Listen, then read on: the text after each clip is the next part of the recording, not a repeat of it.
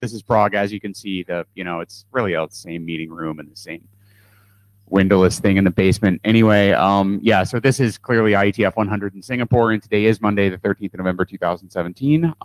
Bill couldn't make it here, so I'll be running the meeting. This is a IETF working group meeting. IETF IPR rules apply. This is the note well. If this is your first IETF meeting and this is your first session of your first IETF, I usually do these on Friday. So it's like, oh, here's a note well. If you haven't seen it by now, then yeah. So it's actually entirely possible that you haven't seen the note well by now. So if you haven't, I'm actually just going to keep talking louder until everybody gets quiet enough that people can hear.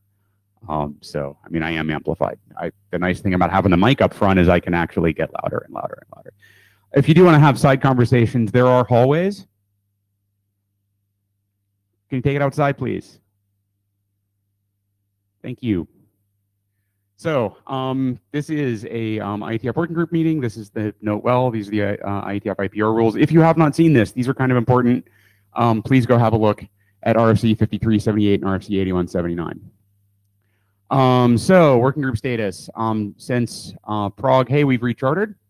Welcome to all the IOAM folks in the room. We are happy that you have a home with us here. We published 8250, and we've got 3 drafts that are basically ready to go. Model-based metrics is in the RFC editor queue. I saw there was one more update to that.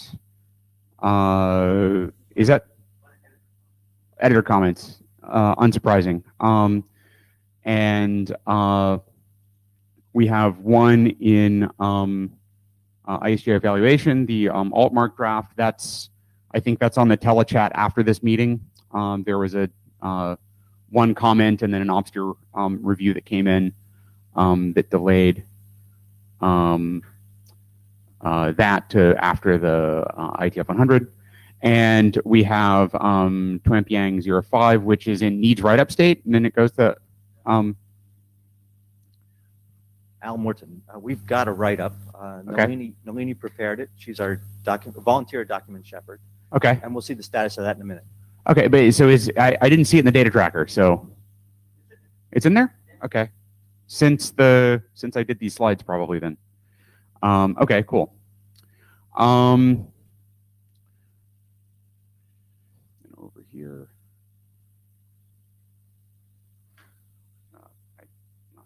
Certain why that's not working. Yes, okay. Page down. Right, it's a Mac. It's not focus follows mouse. Here's today's agenda. We've got 3 working group documents, 2330 IPv6, the update modernization of that. We've got the 2 registry drafts, which we'll be talking about together, and then we've got IOAM data. Frank, you said you needed 5 minutes, but I'm giving you 15 because it seems like we might actually want to discuss a couple of things there. Yeah. Then we have individual contributions. So the IPPM advanced routing, Greg's 2 drafts on STAMP, and then this is the port TOAMP test update where we're also going to be talking about TOAMP Yang, correct? That's right.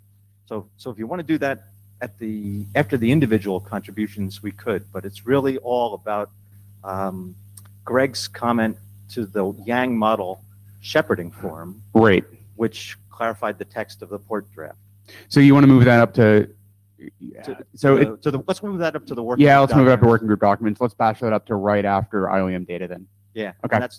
But that's probably still 5 minutes. Yep. Cool. Okay, good. Thank you.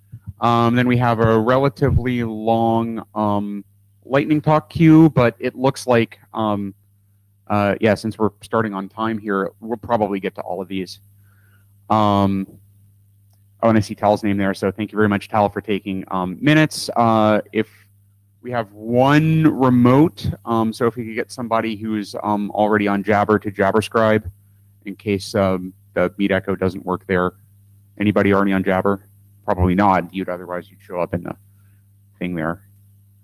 All right, we'll assume that Meet Echo works then. So with that, Vinayak.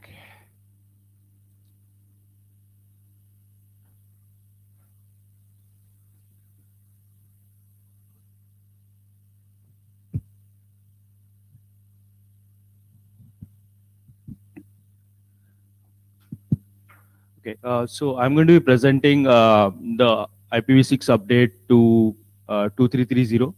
So this was next slide, please. So this was necessitated by comments by Fred and what it defines and Brian Carpenter, and what it defines is standard form packets. What should be like a valid measurement packet, and the results are dependent on what kind of packet measurement type packet do you have. So we call it abstract term packet of type P. Next slide, please. So this, I'm going through the initial slides quickly because this has been presented in the working group for quite some time before. So IPv6 is currently out of scope for RFC 2330 IPVM framework. So the idea was to write a draft that gets it into the 2330 format and define the same. As I mentioned, trigger was input by Brian Carpenter saying no IPv6 coverage. So IPv6 support for IPVM was outsourced to a dedicated draft, and this is that draft. Next slide, please. So it has been adopted as a working group item in July 2016. There have been multiple review comments by Fred, by Marcus, Marius. In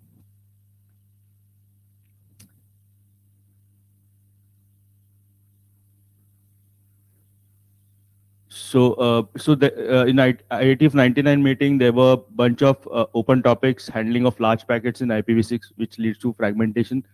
The extent of coverage for 6 low and IPv6 header compression. I think this was suggested by Spencer. And then there was a discussion about the theoretical concept of a minimum standard form packet and the way IPv6 header treatment is done in intermediate. So those of you who are subscribed to the IETF discussion mailing list, and I think V6 Ops, if I'm right, there was a lot of heated discussion about how to handle extension headers, whether they should be touched by middle boxes or not, and that has a direct impact on how the measurements are done, and it affects the measurement. So next slide. Okay, so we have decided that fragments are not standard form, and use the same kind of handling that we have for IPv6 that we have for IPv4 as well. And for measurements, we will have non-fragmented packets. Yeah, and that also means that if we do not adopt this, we'll have to review and update existing IPPM metric RFCs, which is what we don't want to do at this point in time.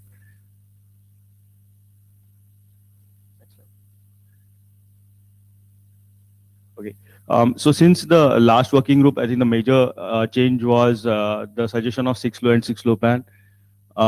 So we were Joachim and me and the other co-authors actually went up and looked at the 6 low pan related drafts, and we realized especially the header part, whether it is header compression using Slack or I think if I remember right, SHIC, it actually deviates. It deviates from the IPv6 header format quite a bit. Also, there is some amount of local knowledge that is stored in the end node to reconstruct the header information. And we felt that if we want to address 6 low and 6 low pan, rather than do it in this draft, we would probably want to have a separate draft that looks at 6 low and 6 low pan. So move it out just as we have done for IPv6. So that seems like a better approach of handling things rather than cramming everything into this draft, which looks at IPv6. Just one back, please. Yeah, sorry, just wanted to make sure that we covered everything. Okay, so this is like the minimally standard form packet. So we have removed the definition of minimal standard form packet for IPv6 and IPv4. And because mainly because there has been no usage of it, of the concept in practice. Yeah.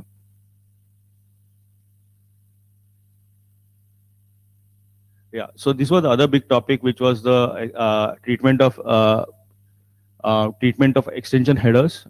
So there are two camps in IPv6. One is to allow extension headers and let the middle boxes touch it, and the other camp says you should not touch it at all because it violates. So there are, I think, as far as I know, there are implementations of both in the field.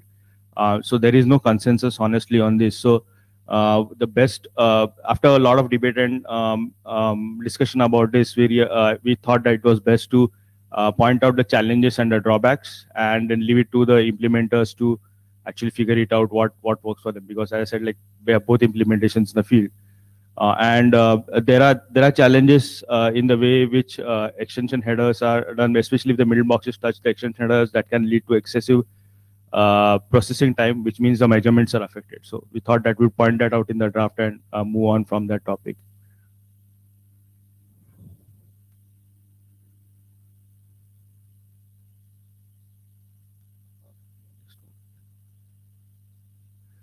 So this is the version 2 of the renamed draft. This draft has been around for a long time. It resolves all the open items, all of the comments that were there on the list, and the WGLC has started and ended as well. The draft is considered to be stable, and all of the open requests have been handled. There's no additional feedback during WGLC, so I think we are good to go. So if you have any questions, I think me and some of the co-authors are in the room. We'll be happy to answer any questions if you have. I think that's it. Yeah, any questions on this draft? How many of you have read the draft? Okay.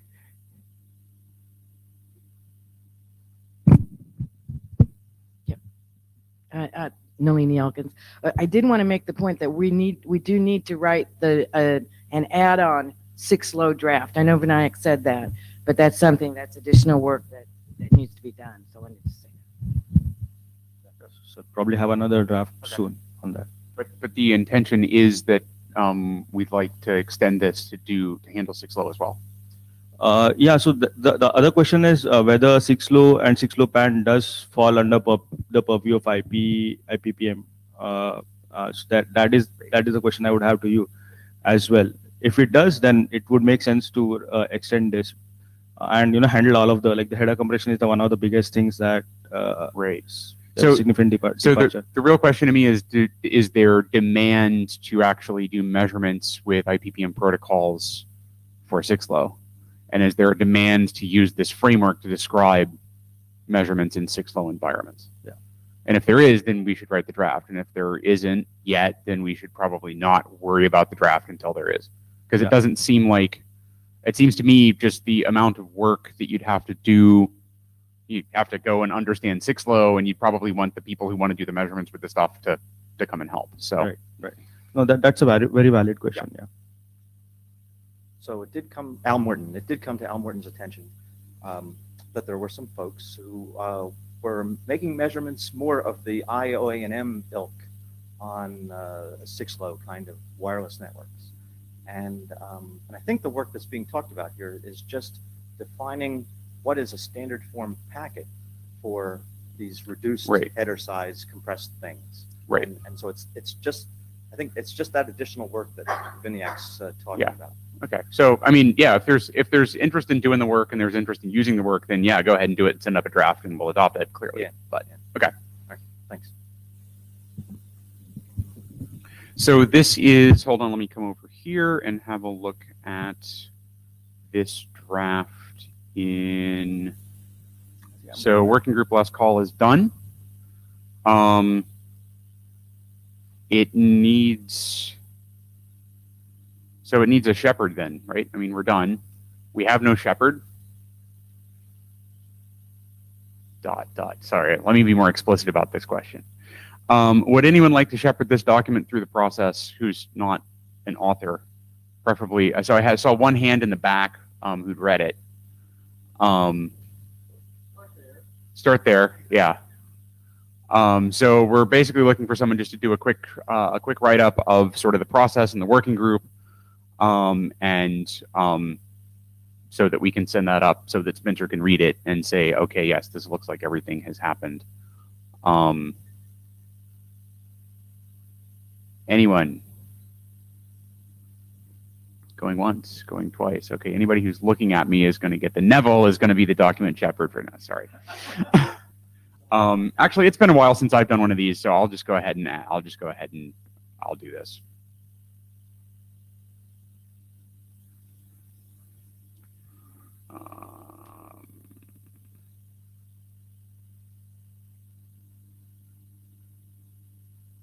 All right, so this document now has a shepherd, and I'll get a write-up done, probably not this week, and then we'll go ahead and send it up to Spencer. Cool, so next is Al.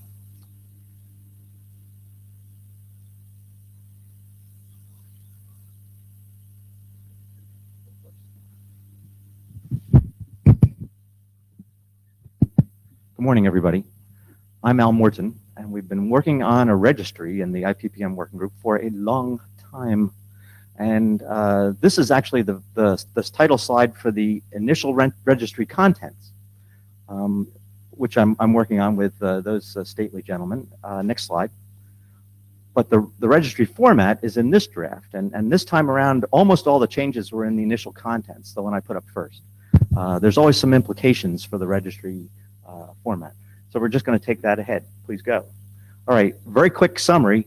The problem was, how do we summarize our metrics in a very precise way? We've defined them very flexibly in IPPM. That was the intent. But when we want to use these things for very precise, comparable measurements, sometimes with great implications, like comparing service providers, for example, then we really want to nail down what's exactly being done. So we've got a registry that helps to do that. We also provide unique IDs and detailed exposition of the methods and the metrics and so forth. Lots of references. Next slide, please. So here's a quick summary. Again, this is how the registry concept was constructed. We're up to version 13 now. And so each entry is a row, and each row is indexed by an ID. We've got control and reporting protocols using a URI or the ID to identify the metric they're measuring. And the next slide shows the categories and column headings. Thank you. So here's how it's organized. Summary, metric definition, methods of measurement, output, and administrative info. Those are all the categories. And you can see the important stuff that sneaks in here now, the IDs, the names, the URIs, which include a name and a URL. And then we have the metric definition with an explicit set of references. And then we start to talk about fixed parameters, the parameters that are absolutely going to be, they were completely flexible in the standards, but now we're going to nail those down to numeric values, typically, for the measurement to take place. The same thing happens with the methods of measurement. We've got parameters there and so forth. Those are now nailed down. And then eventually, we allow some parameters to be flexible, what we call runtime parameters. Okay, so there's then the outputs. Every kind of result of the metric is going to be nailed down, and that's an explicit list of things typically in the output. There may be a reference method for calculations there as well. And the units, a method of calibrating the metrics if we have that, administrative info and comments. Next slide. Okay, so here's the updates. Basically, we've replaced the Poisson. I said Poisson. There it is. Wait, Sarah hates when I do that. So it's Poisson. We've replaced Poisson with periodic metrics, and that happened in several of them there. UDP round trip delay and loss. So new metrics for ICMP. This was a request from the last meeting. That's all in section 9. It's all going to be round trip delay and round trip loss, obviously. We've got these statistics, the min and the max and the mean. But I had to come up with a new sending discipline. This is the sort of the third thing beyond Poisson and periodic. And a lot of ping tools use something like a send on receive. I built this out of the periodic stream and with a max waiting time built into that as well. And so that should match what most ping tools do. Next slide.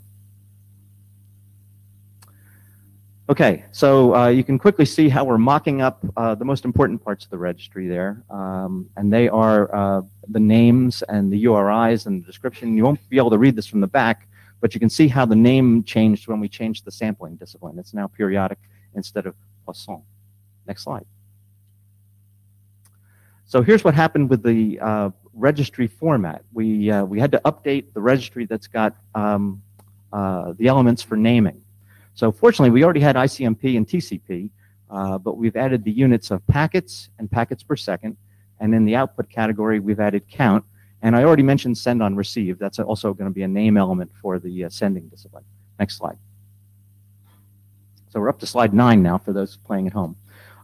So this is a look at the mock-up of the metric naming sub-registry, which we'll use to help us name things unambiguously. And they will all have good definitions and descriptions and so forth. And you'll see today how we've reused a lot of these round-trip delay and loss metrics. Next slide. So the previous to-do list was a question about the name element sets. Do they cover passive elements well enough? And that question, asked at the last meeting, got converted into a request to prepare a new passive metric for TCP round trip time. And so we did that. We actually did a set of those, and that's in section 10 of the document now. So Brian provided extensive references for that on the list, and I really have to say thank you, because I learned a lot about passive measurement from reading those references. I've always been an active guy. But you know, but you can see where the interest is, because this is where we've actually gotten some comments now. So it's kind of cool. Next slide. So the passive metrics, and this is where I want to spend the most time. That's why I've been rushing ahead here. We're fairly sure that the registry accommodates passive pretty well, just because of the way the naming worked. We ended up with some new name elements, of course, but that's fairly routine. Every time we look at a new class of metrics, we found a couple of things that had to be added to the naming element. So that's why we made that a separate sub-registry. It's working very well. So here's the new metrics: round trip delay, passive, IP, TCP, the RFC that specifies the metric. It's going to be in seconds as the units, and then there will be separate ones for each of these statistics: the mean, max, and the minimum. And then loss is just a packet and a count of losses. I think that's the best way to go with this. So next slide, Brian. So here's the game board. When you're measuring TCP round trip time, we've taken the position in this method that you are a sort of a mid-path observer. And according to Brian's reference there, inline data integrity signals for passive measurement, that means that you have to split the round trip time measurement in half. So you measure the reverse direction and the forward direction. You'll end up adding those together. So fortunately, we've got composition functions in IPPM. We referenced things there to be able to put these two measurements together and to do that. And you also notice a little delay there between the sender receiving the first acknowledgement and then subsequently pushing out the next packet to the receiver. And that is sort of a source of error, which we've identified. It's kind of the application not sending immediately. So that's going to be an additional time that's viewed in the RTT reverse direction. Next slide. So I've sort of concluded that there's no standard metric and method in any RFC so far for passive TCP measurement. So I looked at all the references that Brian sent and wrote one. And now that huge, not huge, but several page long metric definition and method of measurement with heuristics is in the registry entry. So there's a lot to look at there. Let's see, anything else? Yeah, the heuristics are really important because it's, in passive, you're looking at things and you're trying to make the measurement as correct as possible. Things can go wrong, like the little delay thing I just described. And let's see. Oh yeah, one of the choices I made was that all these statistics would apply to a single TCP connection. So we look for the SYN, the SYN-ACK, and the ACK. That actually helps us to describe the nomenclature. So in the metric definition, you've got a host A, which is the sender in the previous picture, and host B, which is the one that's generally the receiver. And that's defined by who sends the SYN. okay? And a fin-ac pairs would terminate the connection. They'd also terminate the measurement interval, assuming we see those. So next slide. Okay, so there are some open issues here, and this is worthwhile quickly discussing today. So if you search the draft for the quad at, you will find them. So really, still no standard metrics? Nobody looked this up while we were going through that slide? Okay, well then we'll just go with what we got. So one question is, in IPPM, we've always defined delay as from the first bit of the packet observed on the wire to the last bit of the packet observed someplace else on the wire. And do we want to keep that convention here? I think we could, but I'm not sure that passive really gives us enough information to provide that kind of timestamp. So that's an open question. No? No. Okay, well then So I'm at least up at the layer, when you're dealing with TCP, at that layer, you pretty much will get packet level timestamps, not bit level timestamps. Kind of what I thought. All right, so that's you could fake it. Yeah. But you probably shouldn't. Yeah, so let's not fake it. Let's just say can't do that here. All right, good enough, and that's worthwhile mentioning. Great. So that's a feedback for the draft. I kind of think that the round trip delay that's measured on the SYN-SYN-ACK three-way handshake, that's a good metric to separate out on its own. I am suggesting in the method that we measure it, but I didn't pull it out as an output parameter or result. So I think that we should do that. I think that that's a reasonable thing to do. Any feedback on that? All right. But, well, so then I'm going to have to flip the slides, I guess. No, we're going to stay on this slide for a while. No, hi, Brian Trammell speaking as an individual. So I think it's a very, very, very good idea to take the SYN-SYN-ACK out as a separate metric for a number of reasons, an unbounded number of reasons. I don't want to count them yet because I'm not. Okay. Okay.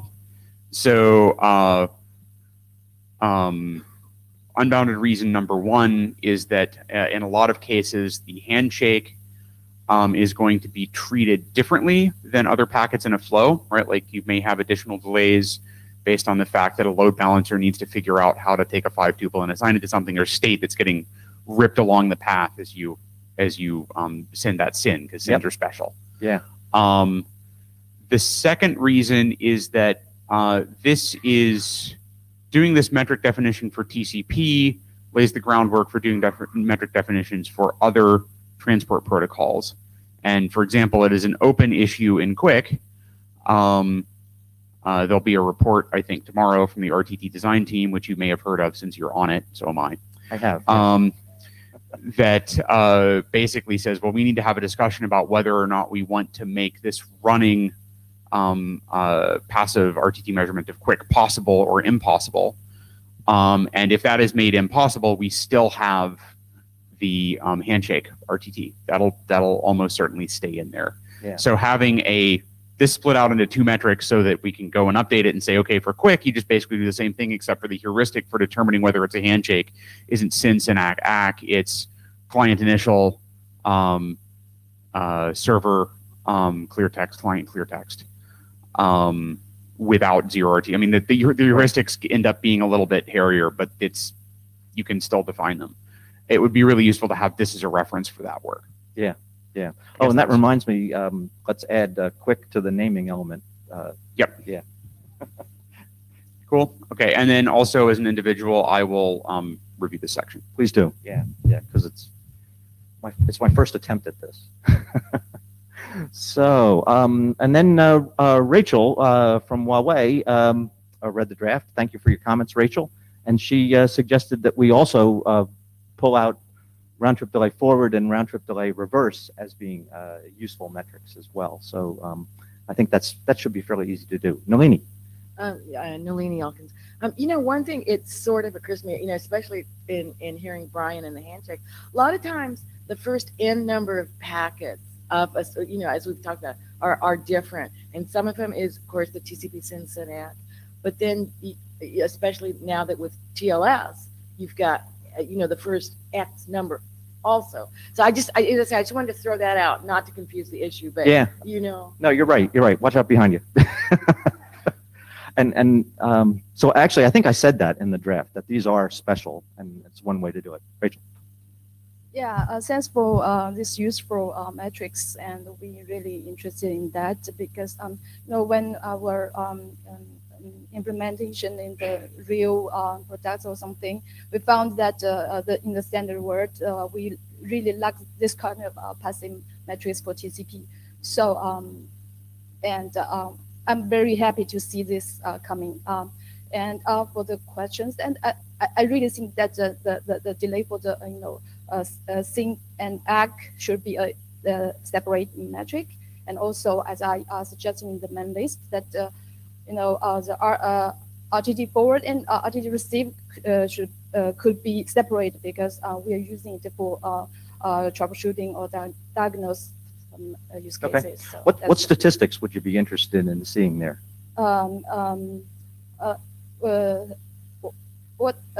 Like we got min, max, and mean for the overall round trip delay. Average. Average. Okay. Yeah. All right. That makes it simpler if we just do one. Yeah. So let's just do one. All right. Good. Thanks. Thank you. So yeah. Next slide. It needs review, folks. Thank you, Rachel, and for anyone else who. Yeah. Hands for reviewers for this. Okay, I see like 4 or 5 that are, okay, cool, excellent, Great. Thanks. Thank you. So basically all the sections have been updated nominally, and then 9 and 10 are the ICMP and passive TCP respectively. Looking for feedback on all of this. I mean, people are going to have to implement these and be happy with it and be comfortable that there's no ambiguity now when you're making these measurements. So review. Thank you. Next slide, please. We still got to sort out something with DNS, the loss, DNS loss metric. Do we require that the method generates an ID and puts it in the message, the query actually, or do we choose a different source port for every query so that we can disambiguate 2 successive query attempts? Looking for feedback on that. Oh, somebody? Yes, please. Thank you. So I have a question about the. I actually haven't read the most recent version of this. With respect to the DNS response time, you're basically looking for DNS response time for a specific RR, or you're looking for a DNS response time where you get to encode information in the RRs? I think it's a specific RR. Okay, because one of the ways that people tend to do DNS-based measurements. So Jeff Houston has this really beautiful, incredibly elaborate DNS measurement thing where he is using advertising. He has ads do DNS lookups, and he's doing a bunch of measurement based on that. And he's actually using the thing that he's querying for to encode the information, right? So, and because you get to query sort of like you can query subnames of names, there might be. So the question is, what's the requirement here? The requirement here is that you need to look at response time for a specific RR, right? Like I care about www.google.com, for example, or are you looking to measure the response time of the DNS infrastructure, where, for example, you'd want to make sure that the RR that you're querying isn't cached somewhere, in which case you would be encoding information in the query itself. That's an interesting distinction too, the cache. Yeah. So I think here for this open issue, we need to step back a little bit and figure out what it is exactly we're trying to measure. Are we trying to measure user experience for the DNS component of some of some larger transaction, or are we looking to measure the performance of the DNS infrastructure itself? Because that changes the answer. I think it's the first one, more like what's the user experience kind of thing. Right. So I would think it would be the second one. Is one. okay. But, yeah. Well, so yeah, it could. But maybe we want both. But yeah. All right. Yeah. Both. So what's this metric about? If the metric is about the first one, then yeah, we need. And I think, the problem we're trying to solve here is from a registry point of view. There hasn't been a nailed down method to do this. Right. for these measurements. So given that there's value in both of those, let's nail that down for both. So that's another action item for the registry. You're welcome. All right. I'll just quickly mention that the trace route, we've got a route metric proposed. You'll see more about that, and many methods of measurement, actually. But fortunately, the draft is going to really nail that down fairly exactly. So we're in much better shape when we finally get around to registering that. Next slide. Yeah. Oh, and just to mention that we were asked about a year ago, I think, or maybe a little more than a year ago, to investigate how the model-based metrics would fit in the registry. And so Matt and I did a draft on that, which we haven't updated in a while, and Matt thinks that we still need to do quite a bit of work on it. But the bottom line is we should add this to the rest of the first crop of metrics when Matt and I are comfortable with it, and so are you. So that's just mentioning the status. I think that's it for me. I don't think I have to trouble the working group with any other questions. Okay, I would ask at this point, does the working group want to trouble Al with any questions? We're up here assigning him additional metric work to do, so he's here, so you can make him do more stuff. And actually, I'm getting pretty good at this. I find now that I can really bang out a registry entry, which is really detailed, but I can do it pretty quick.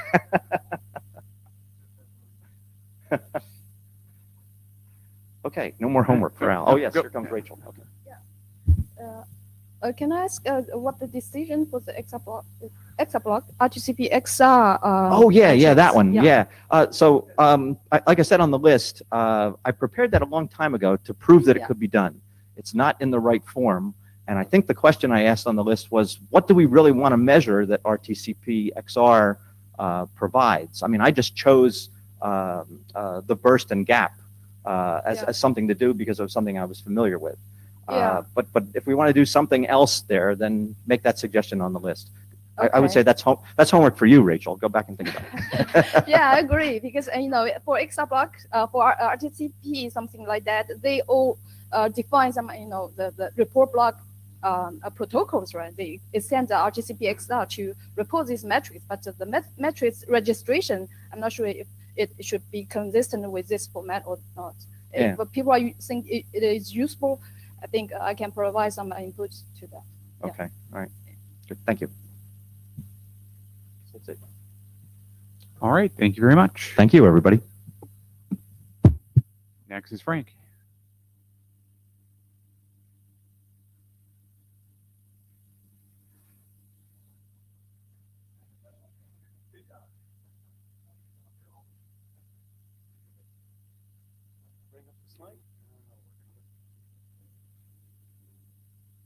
Maybe Mickey and John, can you just join me?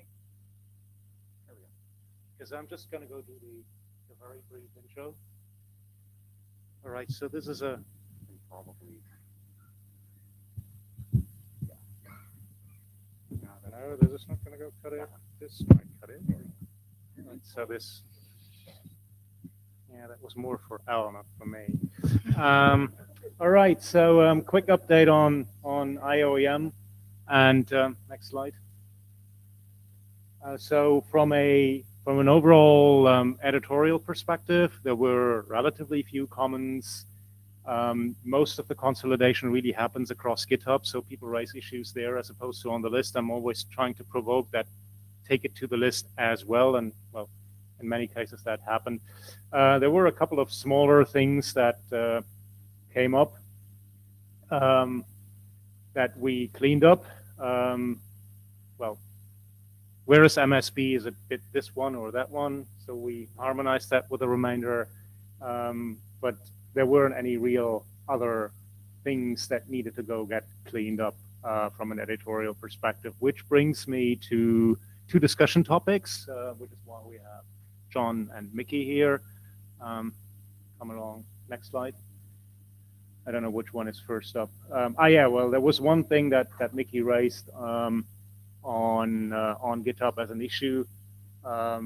We don't really include data length as part of OPEC. Stage snapshot that needs to get cleaned up. There was even a pull request in there. We just need to go and hit OK right after the meeting. So we could have done that, but that usually confuses people if you publish an O2 right Monday morning. So we decided not to do that. And then we go into the media discussion around what John wants. Next slide. He basically wants another timestamp format, and I might have John make the case for that rather than me. Hi, John Lemon. We have people that want to be able to run NTP either because they can't or won't run PTP, and we would find it very useful if we could carry timestamps in either format. So this is proposing adding NTP in addition to PTP and letting the user choose one or the other and indicating by the bits which type of timestamp is included. This has been discussed on, well, sort of discussed a little, not much on the list, and previous GitHub poll that needs to be updated also. Next slide. Yeah. Oh, wait. Yes, wait. Greg Mirsky, ZT.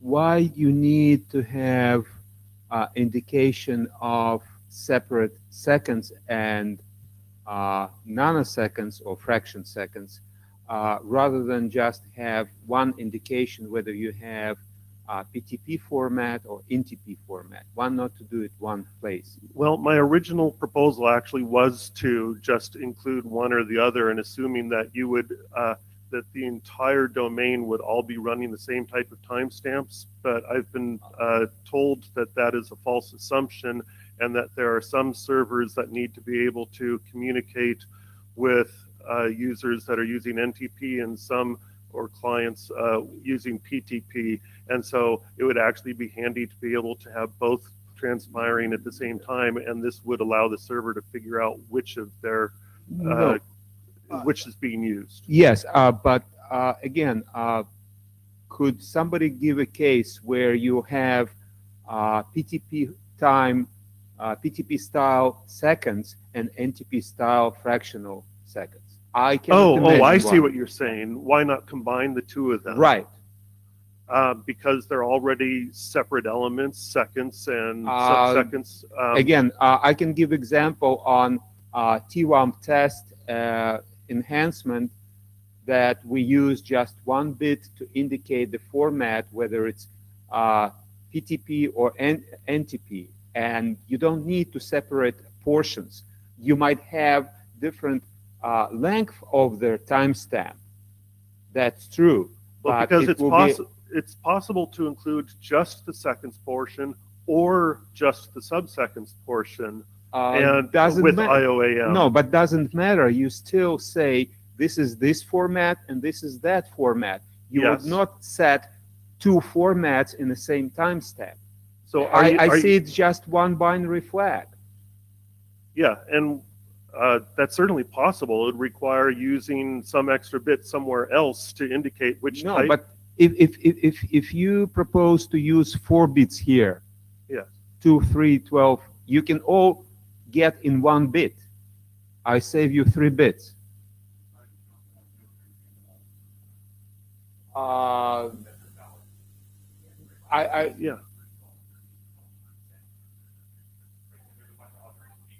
No, but again, okay, if you will say that we don't support it, that's capability. You can do advertisement in a control plane capability.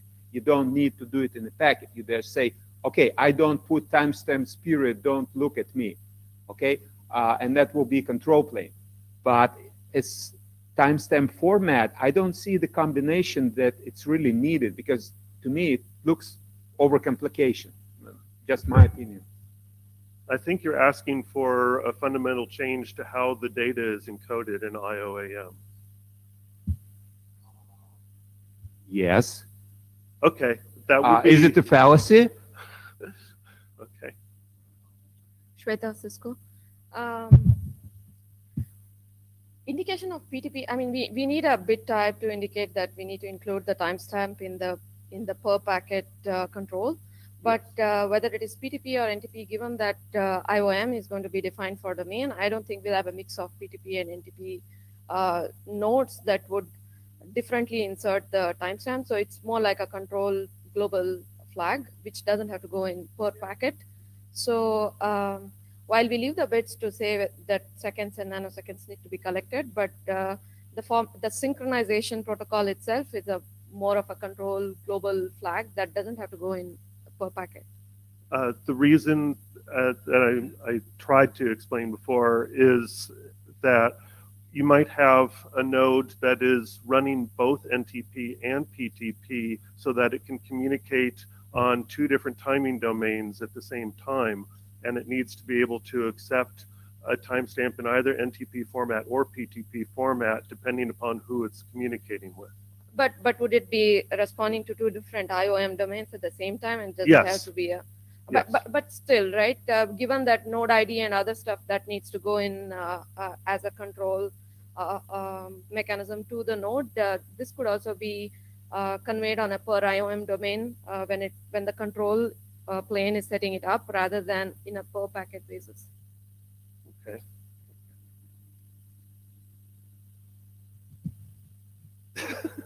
Yeah. You could just take the mic out. Hi. Yeah. All right. And I'm hi.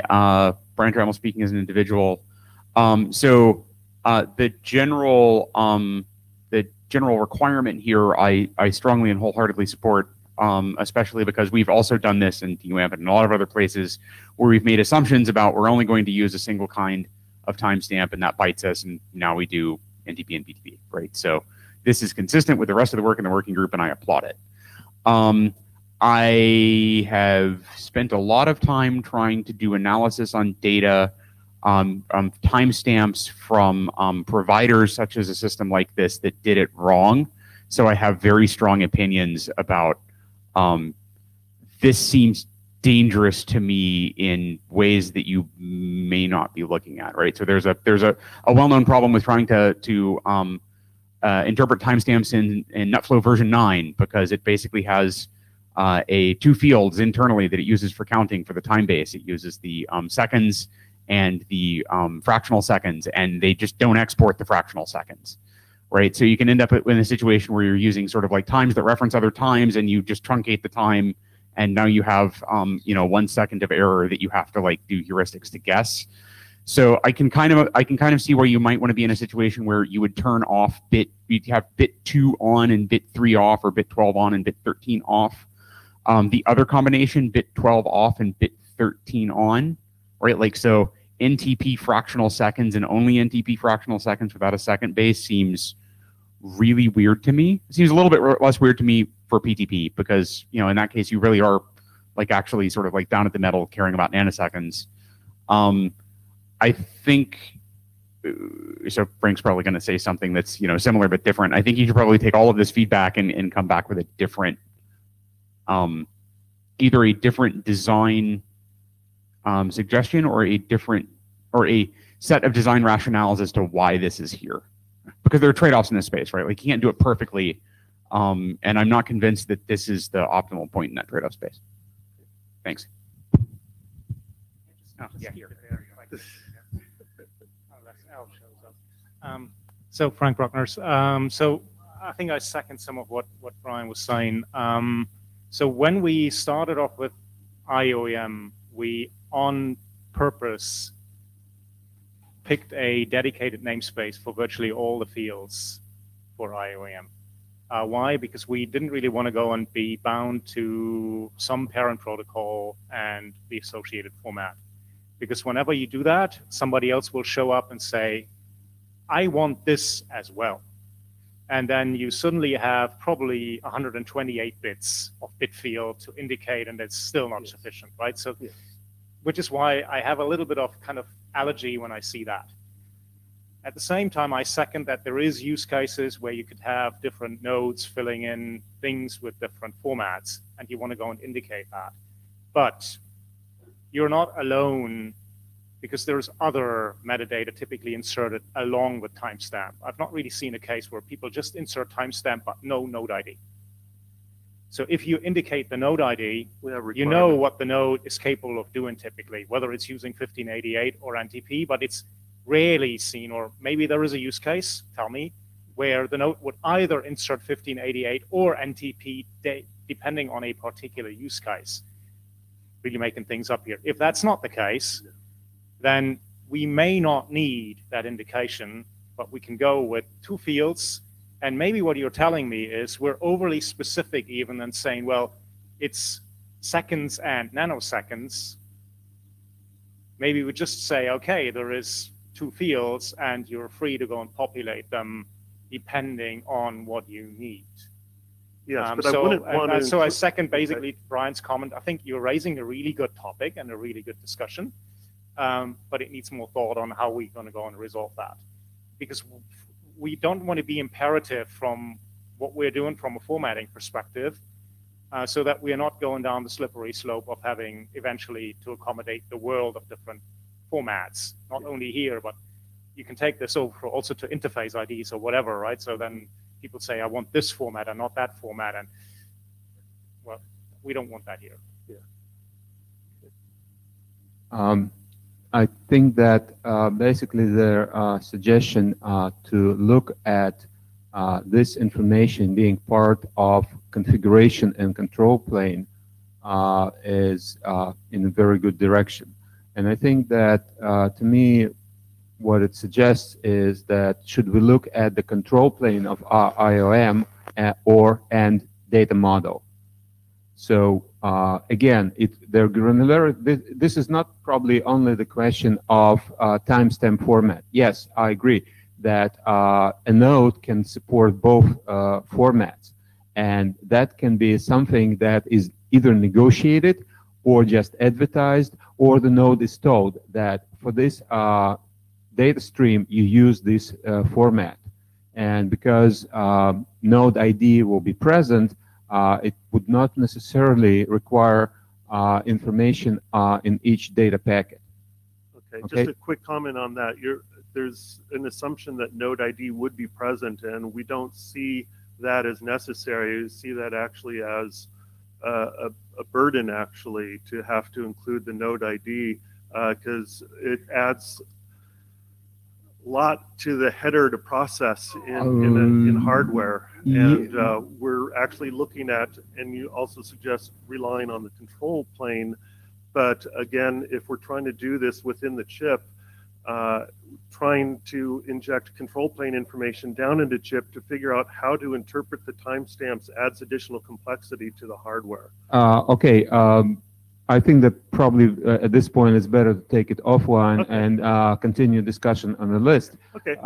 But then I definitely would like to understand their scenario when their metadata are not accompanied by some sort of ID. Okay. Next slide. In addition to wanting the so there's metadata that's available on the hop-by-hop basis that we would like to be able to access on just edge-to-edge. While it's possible to take all the information from hop-by-hop, add it up together, and come up with a total delay, we would prefer, in many cases, not to have to rely on every hop-by-hop measurement and instead just have an end-to-end measurement. And so we're asking that there be timestamps, the same timestamp information that's available on hop-by-hop to be available edge-to-edge. And the second request with regards to edge-to-edge is a 32-bit sequence number, either in addition to or instead of 64-bit.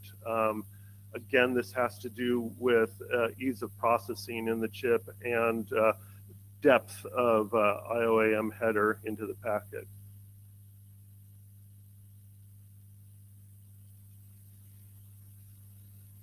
So for the edge-to-edge timestamps, the current timestamp on hop-by-hop is ingress. Do you want ingress on both edges, or do you want something different at the egress at the end? We would want egress on transmission and ingress on reception. Yeah. Okay. Is that what it says in the draft or in the proposed change? I don't recall if it specifies that.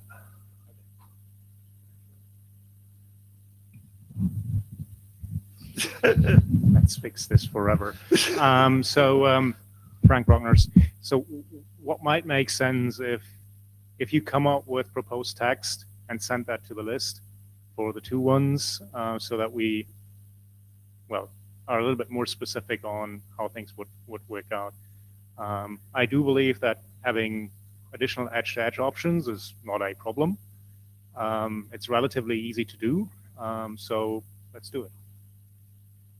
Right, so I think if having short and long formats for sequence number, well, we do this for many other fields as well. Why not, right? And from a timing perspective, again, more detail would be beneficial. Okay, thank you. So take it to the list first rather than, I know it's easy if you put a push request or a pull request, but many people don't see it that way. And so kind of this thing that we need to go and mimic things on the list so that everybody has visibility of what happens on GitHub, because not everybody watches the issues on GitHub. Okay. Yeah, and I have a chair comment on the GitHub thing, but I'll do it at the end of this whole. I see there's other slides up here, or okay. I don't read GitHub. Thank you very much. Sarah Banks, I had a question. You keep referencing chip and easing things on the chip. And my skin crawls a little because that sounds very vendor specific. So I'm just curious, what chip are you referring to? I'm not referring to any specific chip in general, but rather to general implementation within Silicon. Right. Yeah. Do you have a comment from you? No. Yeah. No. So, good. And we have.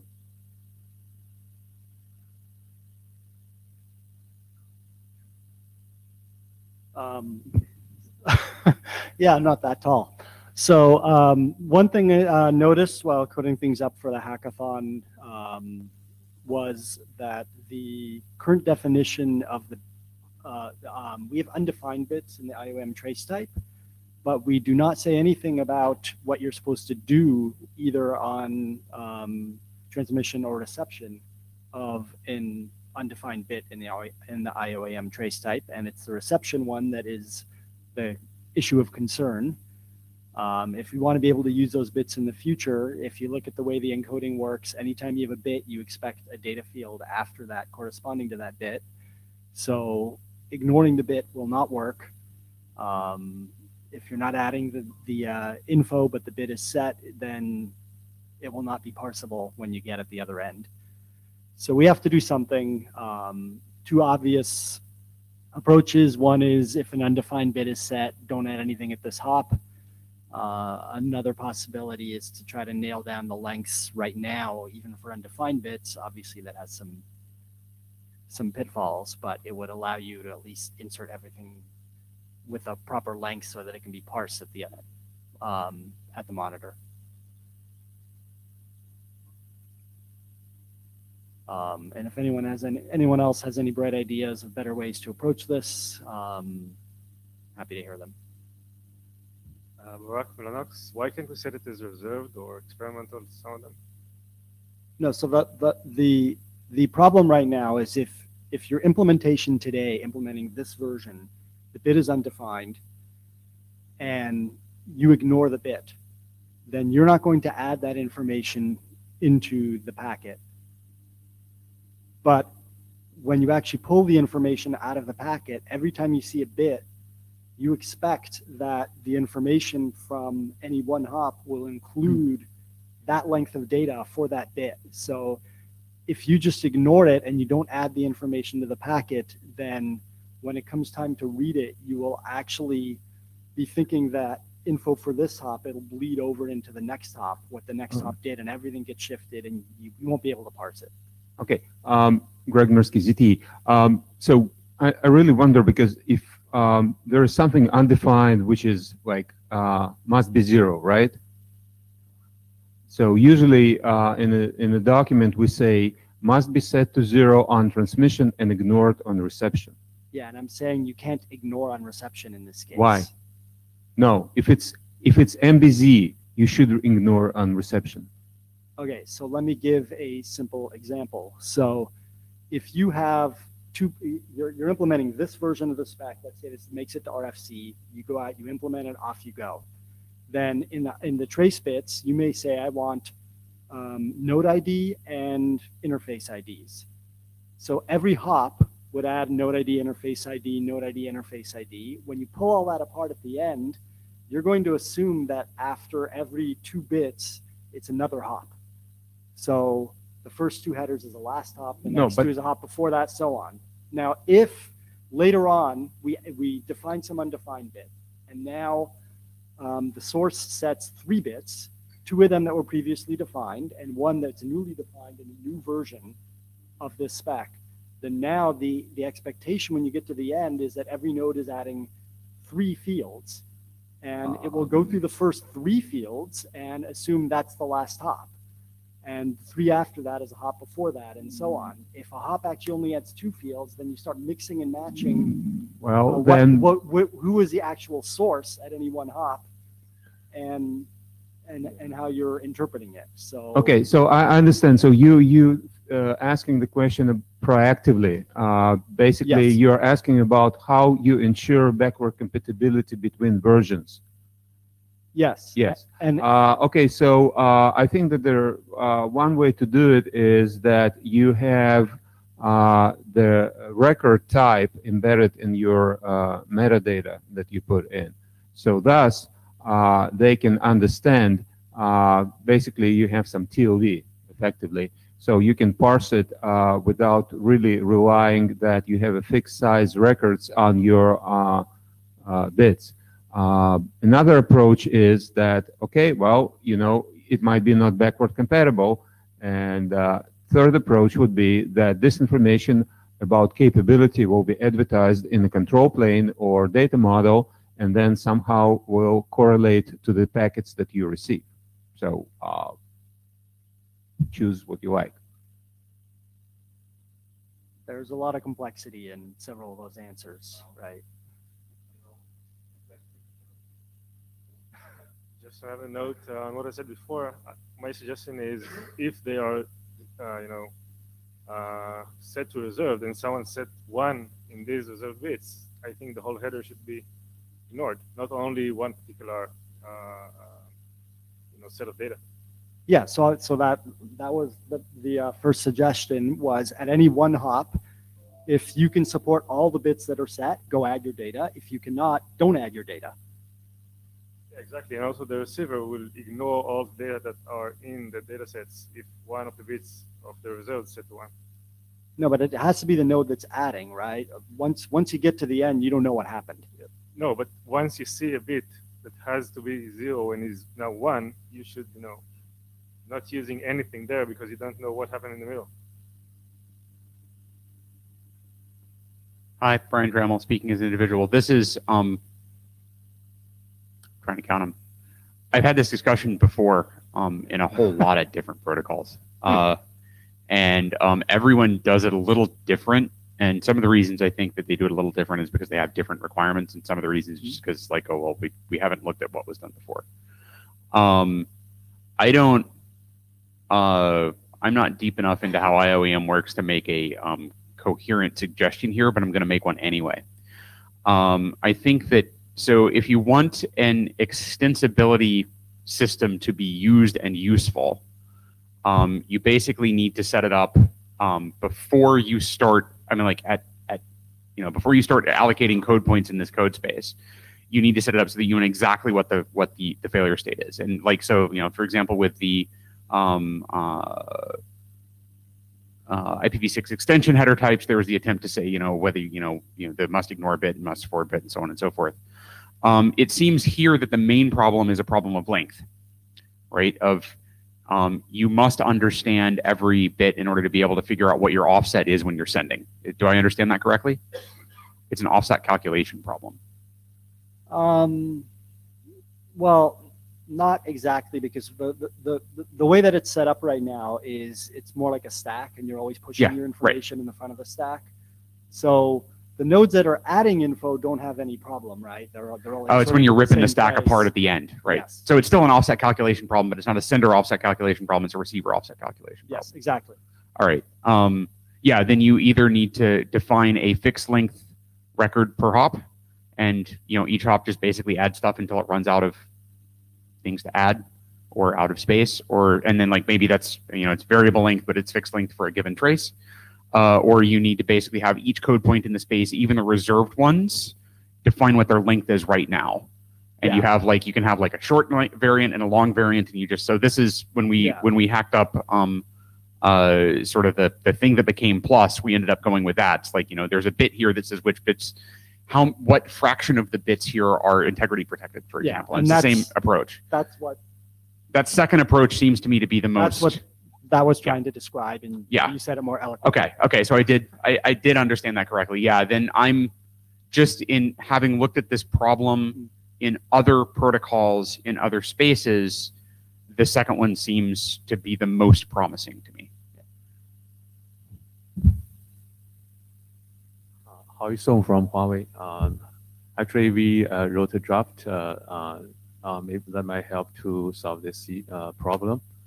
So in case one node can process or add some data to the IOM header, it can use a extended bitmap to indicate validation of the data.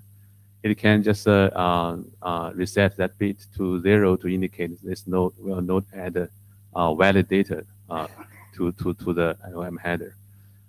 Then obviously, this will require we know the size of the data. So maybe by default we just assume every data type is just 32 bits. So in that case, we just add some maybe all F data to the node, but set that bitmap bit to 0 to indicate this node cannot add any data. Valid data. So this can help to address this issue, I think. Okay. Kyle Rose, Sandvine. Just a comment about the 0xFF at the that option. One problem with that is it does limit the range of valid options for all existing types and all future types by 1. Not really a big deal, but if there is some type we want to define in the future and all possible values inside that type make sense, then you might run into issues if 0xFF at the moment is bad. We're doing that for some of the fields, but not all the fields. What we have. So anyway, I mean, we need to take this issue to the list. I was just hoping for some feedback to see if we could narrow down to one proposal. I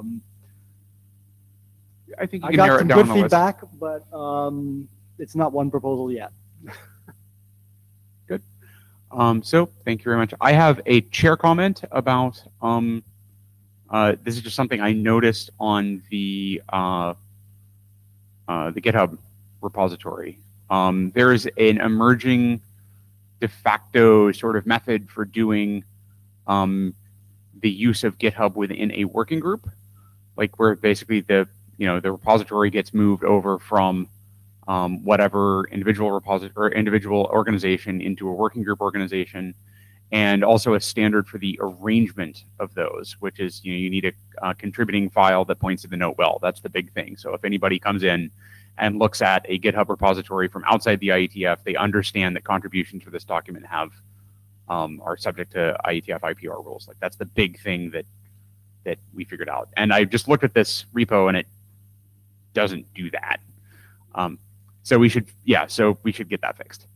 And I, with my chair hat on, I have, since this work had a long independent life before it came into the working group, I don't necessarily need to have this as github.com/IETF-IPPM-WG /IOEM drafts. But if there is interest in the future in moving some of the IPPM work into GitHub, I can go ahead and do that, and we can make that happen. I don't care, but so, Frank Brockers, how about we do that right now? We do it right now and then say, okay. Because there's going to be more along the same lines. Because, well, you notice that we're starting the journey with all the various protocol working groups to go and find a home for where to put the data fields. So there will be more of the same. Yep. And rather than just continuing down the wrong path, kind of think it's still early enough to go and switch paths. I will go ahead and set that up. So thank you.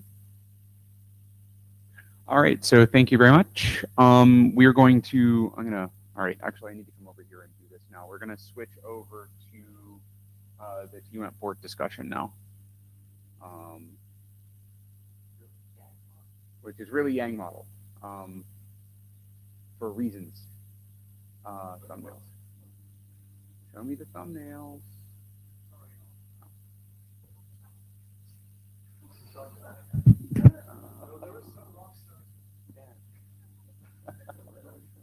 This is all the way at the end of it. Does that look like that? Yeah. Yeah, that's it. Are these your slides? Yes, that's the right place to start. Okay. Thank you. Okay, I'm Al Morton. I'm working with Ruth Civil and Rashad Raman and Mahesh Jethrandani, and Kostas Penakousis is our editor, working on the Yang model for TWAMP. Next slide. So here's a summary of our interim progress. And we had a working group last call, and there were no comments, but there wasn't a call of the consensus of the last call. That's something, action point for you or someone else in the chairman's seats.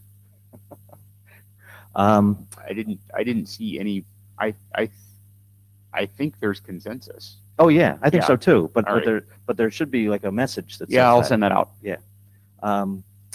So while we were working on last call, we also had a re-review from our Yang doctor, Jan Lindblad, and we cleared up a few issues with him. And then we had a review by our volunteer document shepherd, Nalini Elkins. So thank you for taking that job, Nalini, and for volunteering to do a big. This was a big step for somebody who hadn't really read TWAMP before. So much appreciation for jumping into the breach on this. Nalini did this incredibly considerately, in that she took everybody else's comments that had been raised, like Jan's and others along the way, Greg's, and said, "Did you guys really resolve this? You know, show me the way you did this." And so almost everything that was done against this draft for several years has been checked, and Nalini was finally satisfied with it. So she published the link to the Shepherd's write-up, and we immediately published version 05 to fix a few things, including the Yang doctor and Shepherd points. But then Greg Mirsky here made a comment on the Shepherd write-up draft, which we continue to the next slide to take a look at. Yes, and it really has a lot of relevance to this draft, which Greg and I put together during the last meeting on the reassignment of UDP port for the TWAMP test protocol. So this really covers both these drafts, although this one's individual, as you will notice. Next slide, please. So Greg was seeking to align the dash ports draft, which you just saw the title screen for, with the Yang model. And Greg proposed that we do all this, add the range, including the UDP port 862, plus the full dynamic range, and then to add a note that that 862 would be the default. But then I said on the list, we've already got thousands of existing implementations that aren't going to recognize this as a default. So that's kind of an issue. We can't do this sort of retroactively. And I wasn't getting a mandatory default from reading this sentence, which is at the bottom of the slide. But I realized that we could probably clarify it, and Greg agreed that we should clarify it. And so then the proposal to clarify it went out on the list, which is on the next slide. So you've got the old sentence there for reference. But what I did was to separate it into 3 items, which should be very understandable. The first sentence basically just requests the reassignment to IANA, and it stops there. But now we qualify what that new reassigned port means to TWAMP. It's optional in standards track OWAMP and TWAMP. And then the last sentence provides the future-looking clarifications that we were hoping for. It may simplify some operations to have a well-known port available for test protocols, and for future specifications involving TWAMP test to use this port as a default port. Any comments on that wording? I've already heard from Greg on the list that this is okay. I think, I mean, to be honest, I think I could connect it better here, but unless I'm really moved, I think I'm just going to put this in the draft, our draft, and that will clarify the situation. So I think that's it, Brian. Or wait, there's next steps here. Oh yeah. So next steps for the port draft, assuming we can agree on the wording in slide 5, then which we just did, then the only point raised for clarification was it. That's everybody else seems happy with that draft, unless there's some other ones coming up now to the microphone. The microphone is empty. So the authors suggest a call for working group adoption of the TWAMP port draft. That seems reasonable to me. So this is it's difficult to do a call for adoption because this is a little this is slightly esoteric, right? Yeah. So I'll ask who's read the draft and understands the issue here. Port reassignment. Right. Yeah, the port reassignment thing. Yeah. Okay. Yeah. So that's like the number of hands we usually get for TWAMP stuff. Right. 3. Yeah. Yeah. So any objections to adopting this as a working group item? None. So I say we just go ahead and put the call for adoption out on the list. All right. This seems like pretty much like a no-brainer to me. So okay. And I'll push a revised version with this text in it that you can refer to in the adoption call. Are there other updates that come out of this that have to go back onto the TWAMP Yang draft? No. So I just changed the status to WG consensus waiting for write-up. Right. Which I should have done a while ago. Right. Because we already have a write-up, so we're not technically waiting for a write-up. So I can click the button now and send that up to the IESG then. One thing to fix here, which is the last 3 lines. So next steps for this. So we've got the call consensus, working group last call, publication request, but we want to make port 862 optional in the model. And I think the way to do this is to add a leaf. Okay, so everybody's cool with that. All right. So we need an 07. Yeah, 6 actually. 6. Okay. Yeah. My understanding that if the range will be enhanced by listing 862 or range, actually it will make it optional. Okay. I guess that's a different way to do it. The or. Well, okay. If we can go back to the my proposal, so yeah. Too far. Yeah, there it is. Okay, so if range statement acceptable, that makes it optional. Just drop default, use range, and that makes it optional. So the default 862 goes away. Yeah. And that's it. Yeah. Yes. Yeah. Okay. I don't know enough about Yang, but if you say so, that. So let's. Okay. No, don't take my word, but no, I think that's my understanding. Yeah. Okay, but when I talked to the co-authors, they suggested 2 separate leaves. So yeah, all right. So we'll work this out. Work it out. Yeah. Work it out. Send a next rev, and then we'll request pub because I mean this is so down in the weeds that this, I don't think that there's. But it's important to get right. If anybody decides that that the particular Yang implementation here means that they are no longer comfortable with having working group consensus on this, then please raise that concern on the list. Otherwise, this is the plan we'll go with. Yeah, good. Thank you. Okay, cool. Thanks. Next up is Al. Right. All right, hold on. I need to. Oh, no, I did not mean to do that.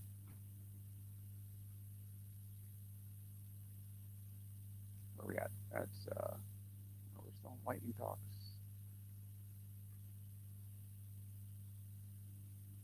Stamp. So many backup slides. That's starting to look like my stuff. There we go. Ah, okay. So this is an individual draft on the advanced unidirectional route assessment.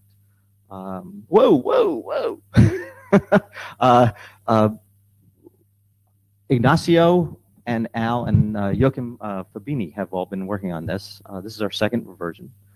So we're trying to get this to where the working group likes it enough to adopt it.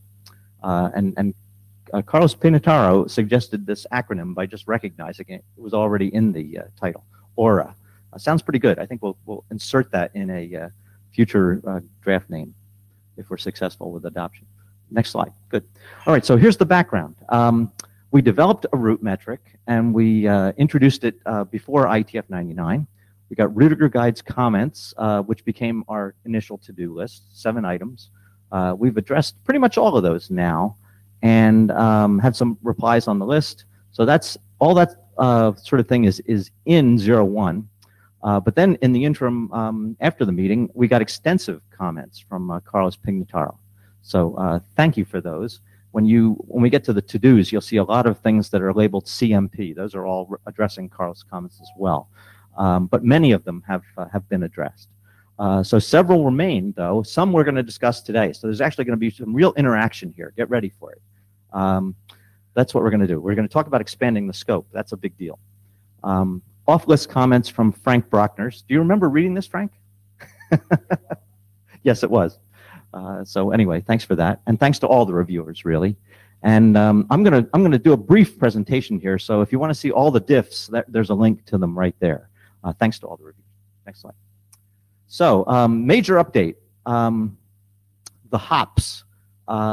We originally described each route as an ordered graph. So that meant that our source host was in this nomenclature 01. And then you encounter a list of hosts along the path, and you identify them all according to this numbering system. And then at the end of the path, you eventually get to the destination. So basically the path was defined as existing between a given source identity and a different destination identity. And of course, multipath means that you can have different subpaths along the way. So that meant that we had to have something called a route ensemble, which I will get to. But but the most important thing was that we originally referred to these HIJs as hosts. And what we quickly found in looking at the methods of IOA&M and some other things that are around is that there's additional information available at every hop. And I've got it listed there. It has to include a host identity, but it may also include an arrival interface identification. Same for departure, arrival timestamp. We were just talking about formats for that. Round-trip delay measurements, which are measured elsewhere but still can be put into this tuple. There's other things too, MTU, Q state. Lots of things could be really measured here and different interrogation protocols tend to make these things possible. So what we've done is really to expand our representation of what's being measured to include all this information as a possibility. And that's a big step. I think that we've now covered a lot of new information that's available beyond the old traceroute methods and will be available in the future. So next slide. So also we have an update which is foundation for all these 3 components. So we've identified host identity as the addresses the host reveals when communicating. It's under normal and error circumstances. A discoverable host is one that corresponds to the requirements in these RFCs listed, 1122 and 1812. And it basically sends an ICMP time exceeded message when discarding a packet due to TDL expiration. So that's discoverable. Now, a cooperating host is one that's participating in an interrogation protocol, like IOA&M, for example. And it must respond with identity to the interrogation, should provide the other info. And so, and one of the things we've done with all of these identified components is that we've used the RFC 2119 terms to say what they must and should do. And we feel that we can generalize all these components beyond IP if necessary. And that's really one of the suggestions that's come in from Carlos, which we've begun to discuss on the list. So next slide. Here's the interactive portion. Put your PCs away. Let's get ready to talk about this. The proposal is, should we expand our scope beyond IP? It's the IPPM working group. It means that our framework was really strongly based on IP layer measurements. But there's so much good synergy with the tools and the additional information that can come from LSP ping and LSP traceroute and some of the other nicely constructed features that are available now in MPLS wide area networking, that we could easily expand our definitions here, sort of generalize them, and include MPLS routes and in this work. So open mic now.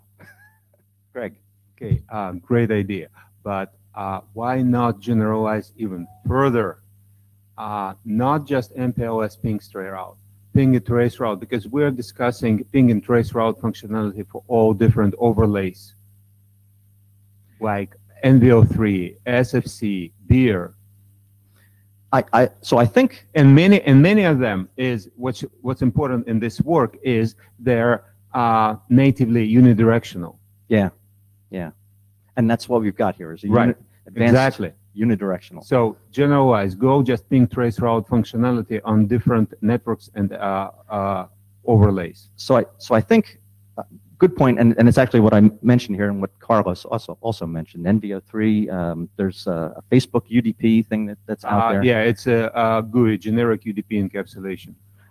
And segment routing allows some delay measurements as well. Yes, segment routing, again, segment routing has two data planes for MPLS and IPv6. But at the same time, so we have beer, actually, and beer is interesting because it's a multicasting technology.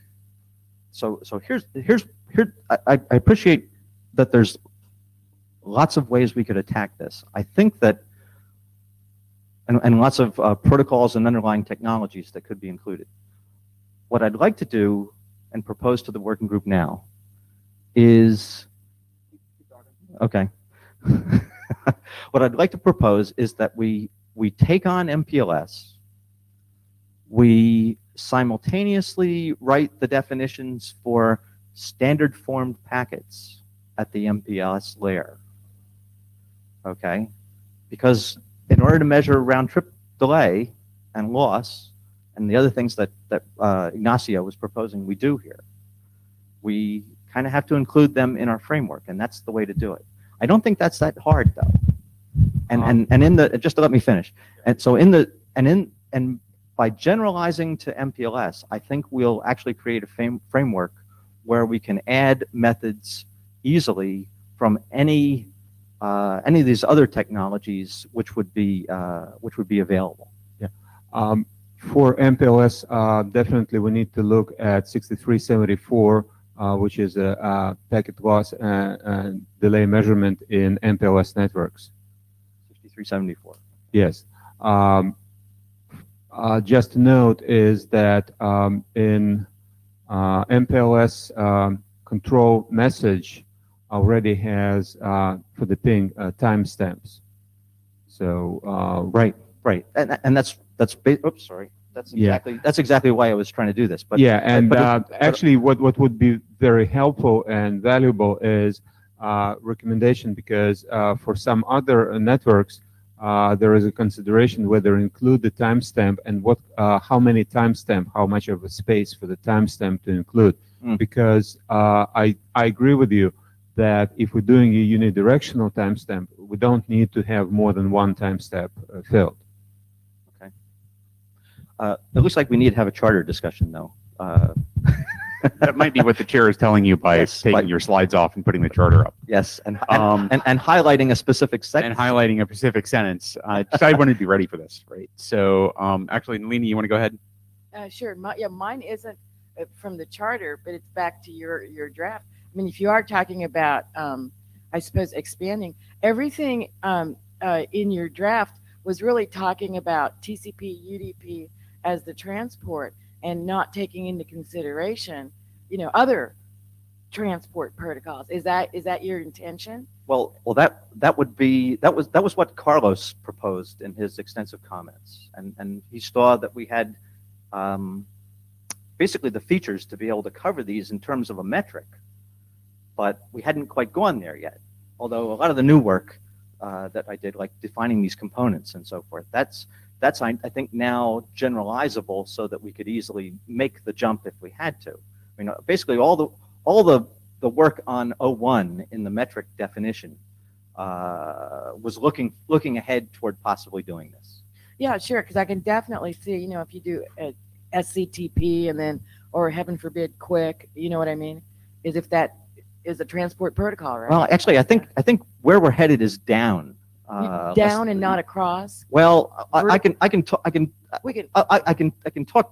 that point a little bit later. In fact, yeah. So let's cover this though. Yeah. So this is our charter, which we just redid.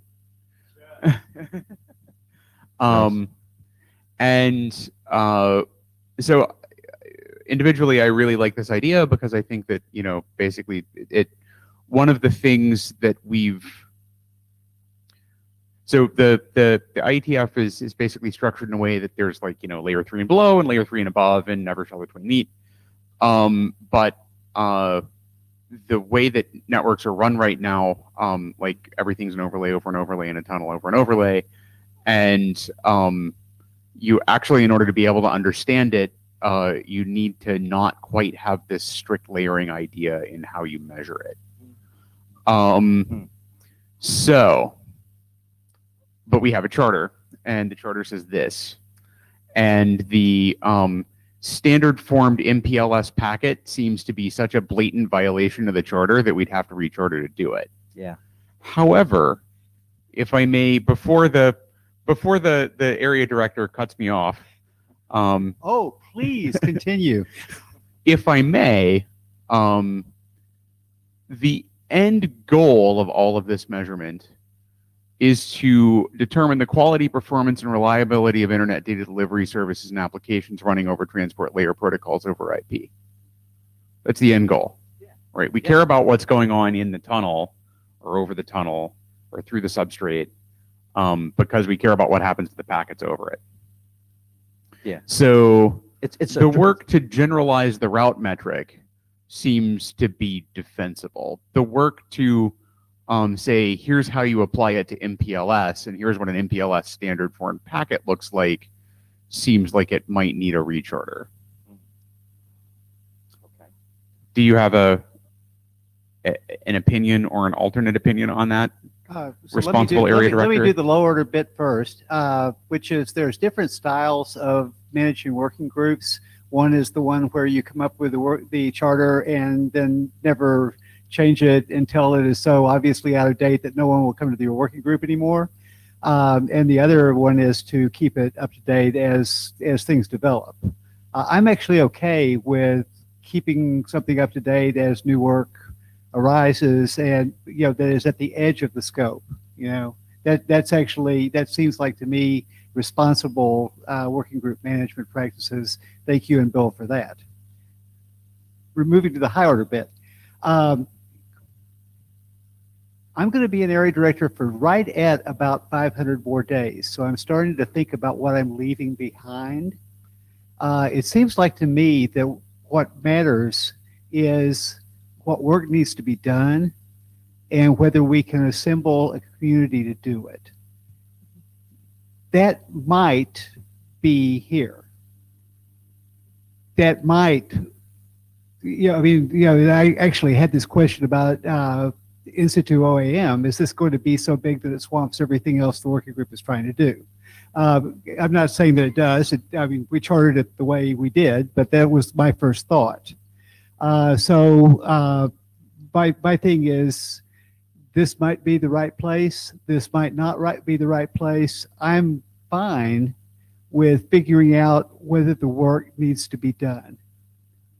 And then we can figure out where it needs to happen. Because if it needs to happen, that's an ISG responsibility. So make sure that we do the work that we need to do for the internet. So let me make a suggestion as the chair. Okay. Let me say that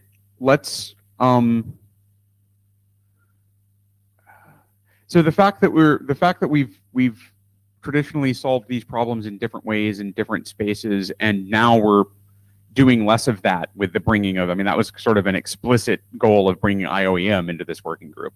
It worked. And it seems to have worked.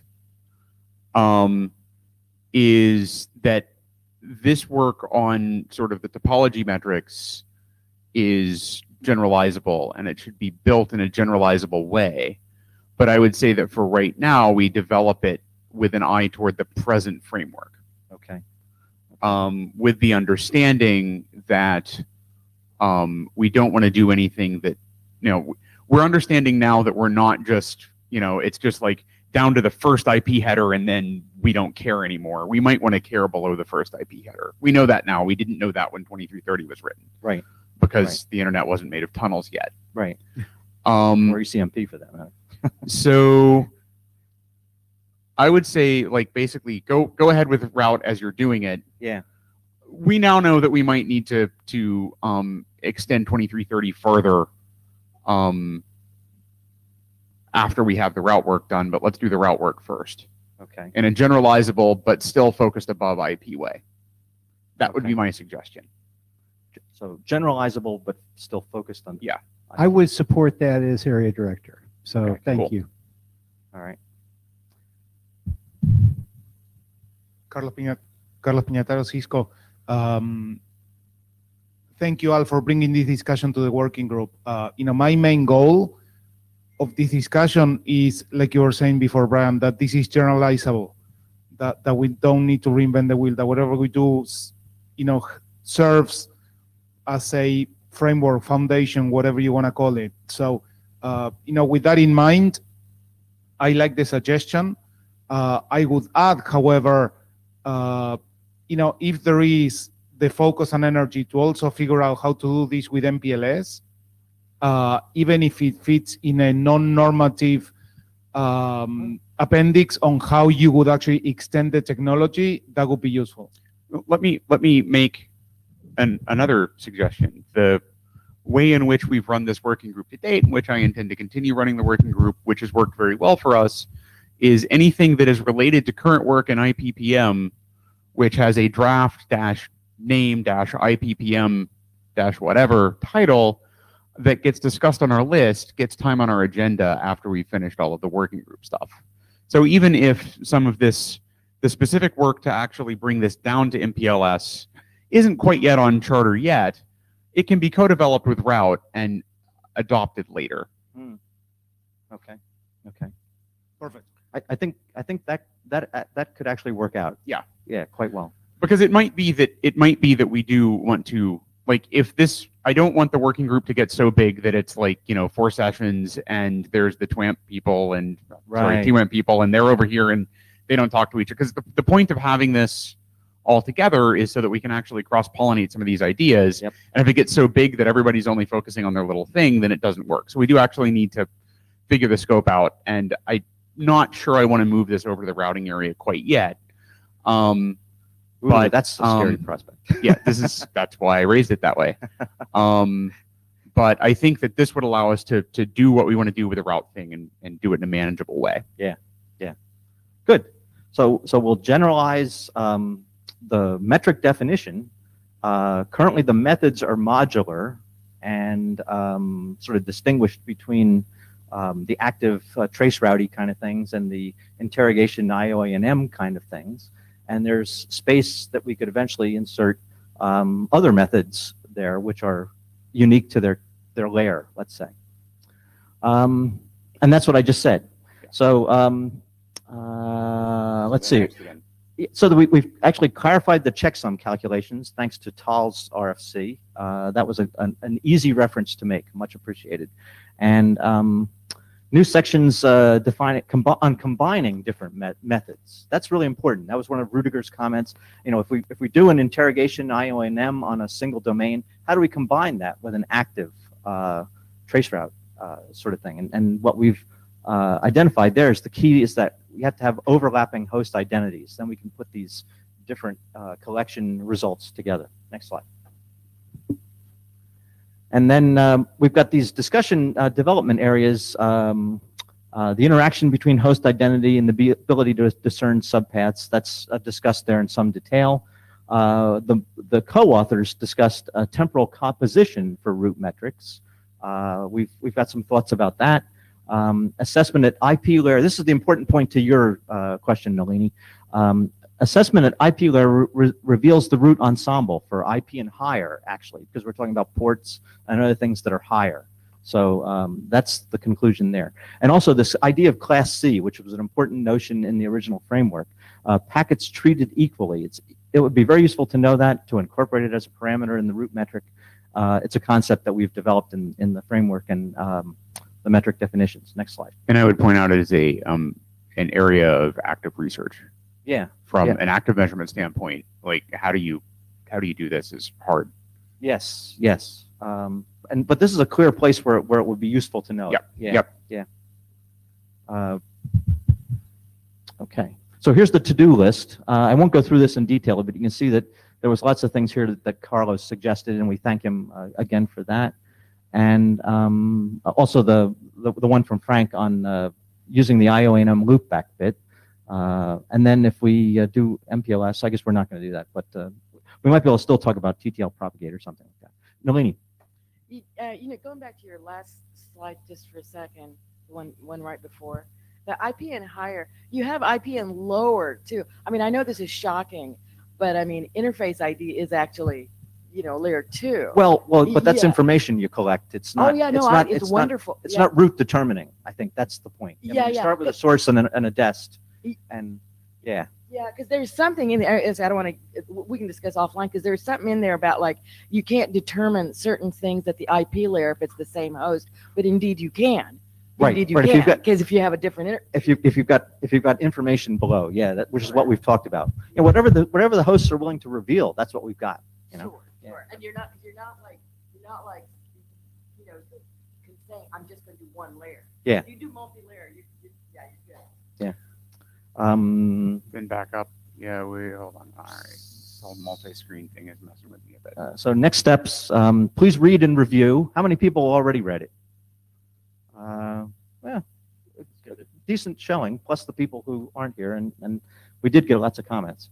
So we're kind of interested in working group adoption of the draft now that we have a clearer view of the scope.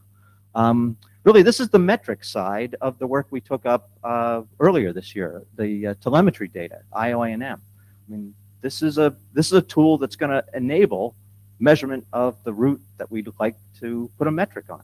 And this is our traditional work. We started out defining metrics here and the methods of measurement. Well, now we've got to catch up, really. That's my appeal. Let's have a root metric available when this IONM data becomes available. And we could create a milestone for this as a first step. That would be great, too. Actually, could I see the hands for who's read it again? Can I see the hands for who hasn't read it yet, but after this presentation is interested in reading it? Okay, that looks all right. That's enough for me. I'm going to go ahead and ask for a really loud hum because they've turned on the turbines to change the air out in here. If you would like to see us adopt a milestone for unidirectional route metrics, and this as the initial document for that with the title Draft IETF IPPM Aura. I like the title, so I'm going to go ahead and put that in the hum. Please hum now. If you would not like to see this milestone on our charter or have serious problems with this being the draft for it, please hum very loudly now. That seems pretty clear to me, so we're going to go ahead and do a call for an adoption on the list. Awesome. Thank you. Thank you, working group. Cool. I think that's it. That is it. All right. And then I think we are now, come on. Do stamp. There we go. Okay. So we started new work that concentrate on test protocol. So we're bringing two documents, individual drafts, One is the base specification and the data model. Data model, we see it's important because since there is no plan to create a control plane protocol to control instances of sender and reflector in SDN manner using the data model. Next slide, please. So what's the scope? One of the first requirements that we set to ourselves is that to make it on-wire compatible with the TWAMP in unauthenticated mode. And that basically directed us to use sender format and reflector format that used in the TWAMP test. But at the same time, based on experience, so we looked at certain feedback from deployments, especially TWAMP Lite, and document developed in Broadband Forum TR390, performance measurement between CE and IP Edge, which suggests that default symmetrical packets is very much appreciated and useful. That's, we can go to the next slide. And so this is their sender format.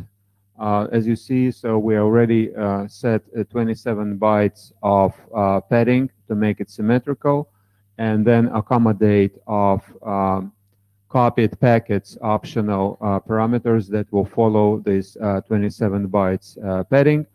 For functional extensions, we propose to use TLVs so that if there is a deployment scenario where we have stamp sender and TWAMP Lite reflector, for the TWAMP reflector, that they will look like padding. And they will just reflect, and that can be figured out through a data model, and the test still can be performed on the basic metrics. So that's the idea. So the reflector format will be somewhat different, but again, the idea is that it will be symmetrical. Of course, for the control from the data model, that can be changed, but otherwise it's symmetrical. Yeah, that's a sender and that's reflector.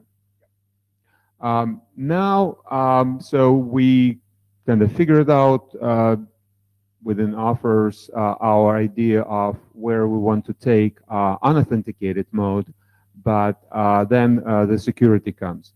And taking advantage of our proposal that we discussed in Prague, and now Al presented on reassigning a UDP port 862 for the test protocol, we propose that this port will be used as a default port for the stamp protocol, and other options will have use of all dynamic range.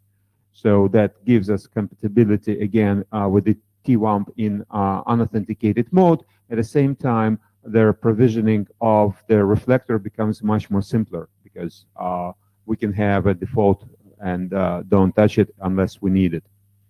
The next question is, so because introduction and definition of well-known port creates a potential attack vector, or somebody will be trying to skew the measurement by intercepting packets and holding them hostage for a while so that measurements will go inaccurate, how we can do that.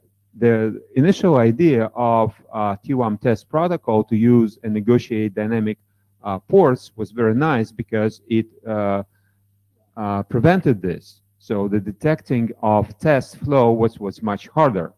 Now with a well-known port, it becomes more exposed.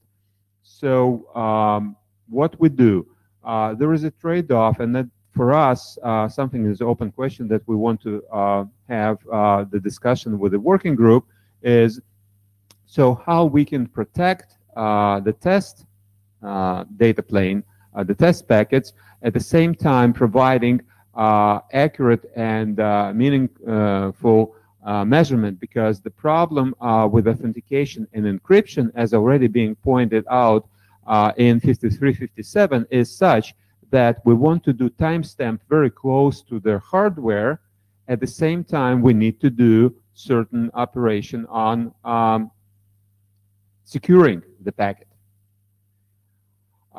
There was interesting, very useful comment from Henrik, who after zero version now joined us and now is a co-author of this proposal, is to have characteristic of how the timestamp being acquired in a packet. So basically introduce a sub-registry where we can define the code points that characterize whether it's a software-based timestamp, whether it's a hardware close to transmit, or when it's a hardware being put on fly in the transmit. So exactly meaning and interpretation of the coin points is open for discussion, but this is something that can be discussed. At the same time, we realize that that can be information that only communicated in the data model. So there is a trade-off whether we put it in a packet or we just expose it in the data model. Again, something to discuss. Yes, another thing is back to the discussion of the timestamp format. Like in TWAMP, we already provision possibility of using NTP and PTP timestamp formats. And it's in a manner that actually the sender and reflector, they can use different timestamp formats, but that is communicated in a packet, so that the sender, because only the sender does calculation of delay and jitter, so he needs just to interpret both formats, and this is a control plane function, nothing to do with the data plane, and that's why this heterogeneous deployment, in our opinion, is possible. So we can go to the next. Yeah, so it's already mentioned the TOV. There was a proposal not to use TOV, but use bit failed option declaration. Again, that's something that we're open to discussion, and we appreciate comments on the mailing list from the working group. Next slide. So yes, the idea is that in unauthenticating mode, stamp sender can be compatible with the TWAMP light reflector.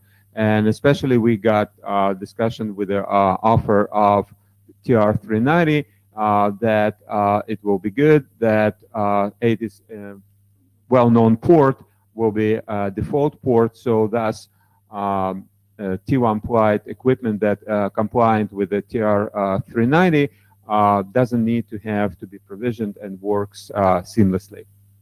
Next, please. So the data model. The idea is that use of data model is supporting enabling SDN environment where we control everything from their controller or orchestrator. And because we have a single point of control, we can control both configuration and operational state of sender and reflector.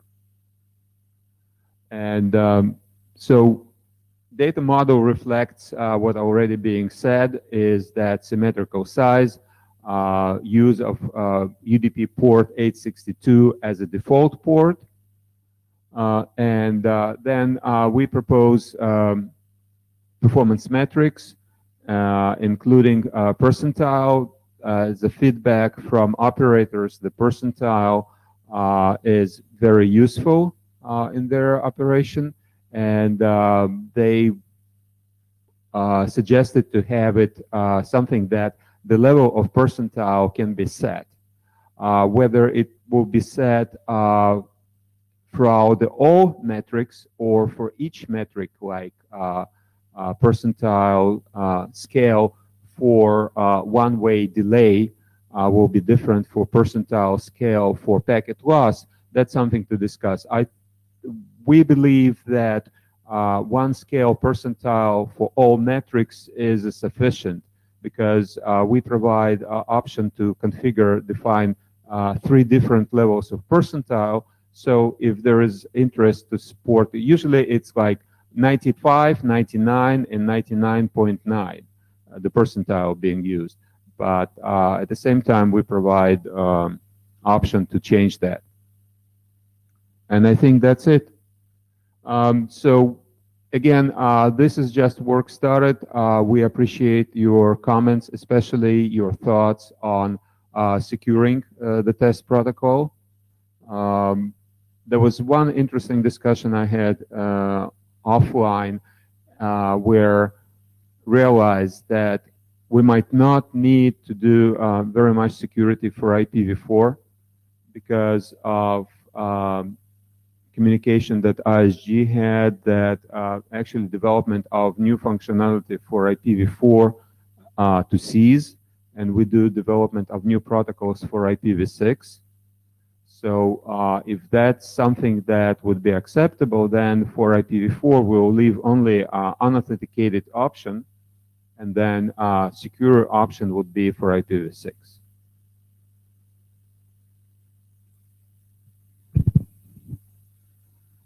Just as an observer of the ways and mysteries of the IESG, I'm not certain that that argument's going to make it through a sector review. Okay. Because my understanding is that so the ceasing new development on IPv4 doesn't mean don't secure stuff on IPv4. But I mean, so then there's the real question in the case. So the real, you have to look at what the encryption is buying you, right? So I think that's where the discussion needs to happen. What are the requirements, right? Like, so what are the requirements? What are the trade-offs? And the trade-offs are somebody knows that this is stamp traffic, can mess with the stamp traffic and screw up your measurements. And then the question is, what's the threat model? Why would they do that? And, you know, some of those threat models are more theoretical, and some of those threat models you actually have to worry about, right? So again, since we are going with the networks that care about SLA, skewing the measurement is a problem. Yes, right? that's a problem. Yeah. Okay, because basically they make your measurement worse than your network is, forcing you unnecessary actions, and so basically creating instability on the network in this indirect manner.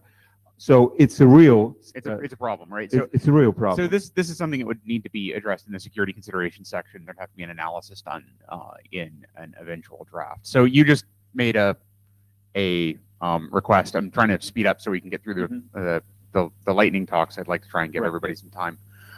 You made a request for adoption. I brought up the list of current drafts just to see how much room we have, because what we've done in a lot of cases is, you know, brought stuff on until we had like a certain amount of stuff, and then developed things in a holding pattern as individual, and then went ahead and adopted them and brought them through.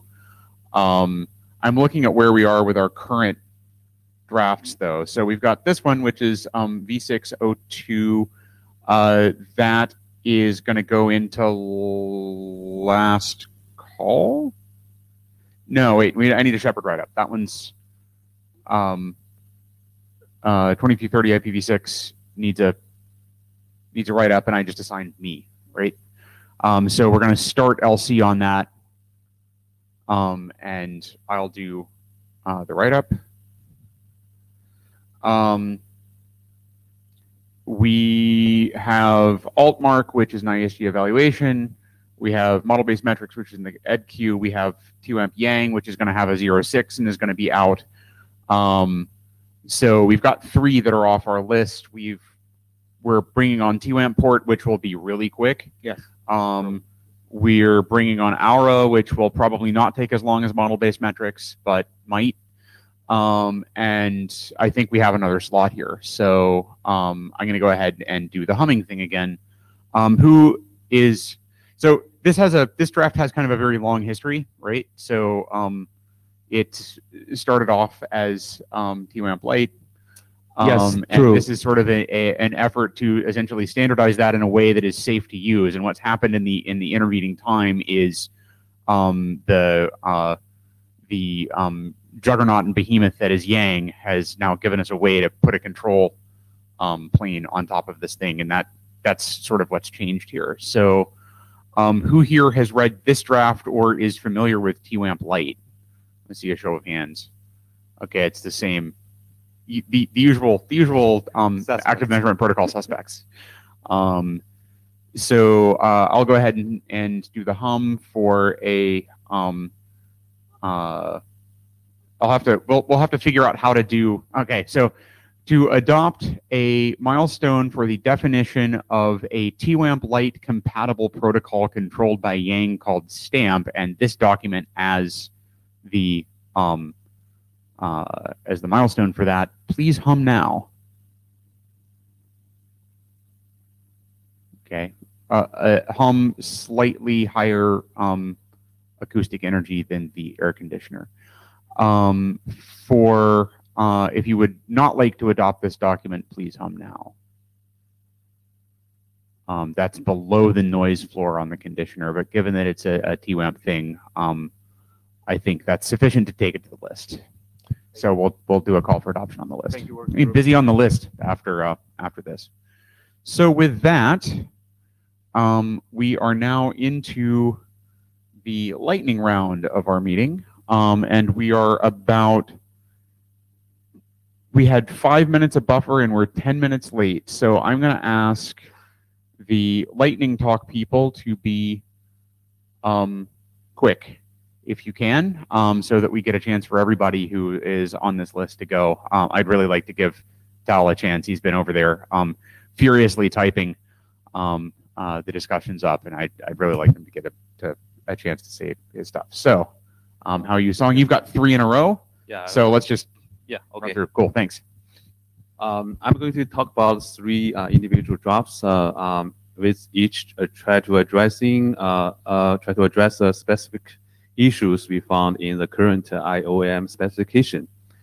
Of course, the proposed solution here is not the only way to solve these issues, but we just hope this can help the community to be aware of these issues and eventually come up with newer or even better solutions. Here is just the best solution we can think of to address these issues.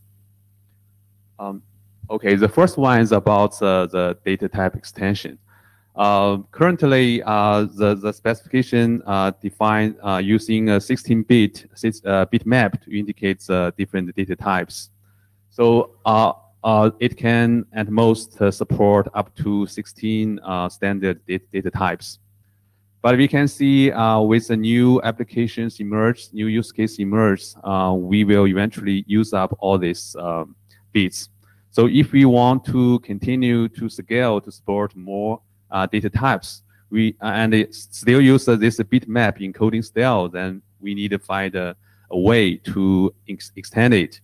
So here's the proposal is we just reserve the last bit in this current bitmap to indicate there's another extended bitmap follow the first header words. So with this simple extension, we can immediately support another up to 31 new data types. So again, we reserve the next bitmap last bit to indicate if it's 1, maybe indicates another bitmap follow that. So with this, using this approach, we can continue to extend the bitmap to support more and more standard data types. And if the last bit is set to 0, which means, okay, there's no more bitmaps followed. And after that, we'll see the actual node data. So this is the first, next slide. So there are several use cases we already find. In for example, there's some middle box in the network which will change the flow packet header. If we want to keep tracking the flow identification, we need to have a way to actually save some of the header fields into the IOM data. So we may need to define new data types in the bitmap.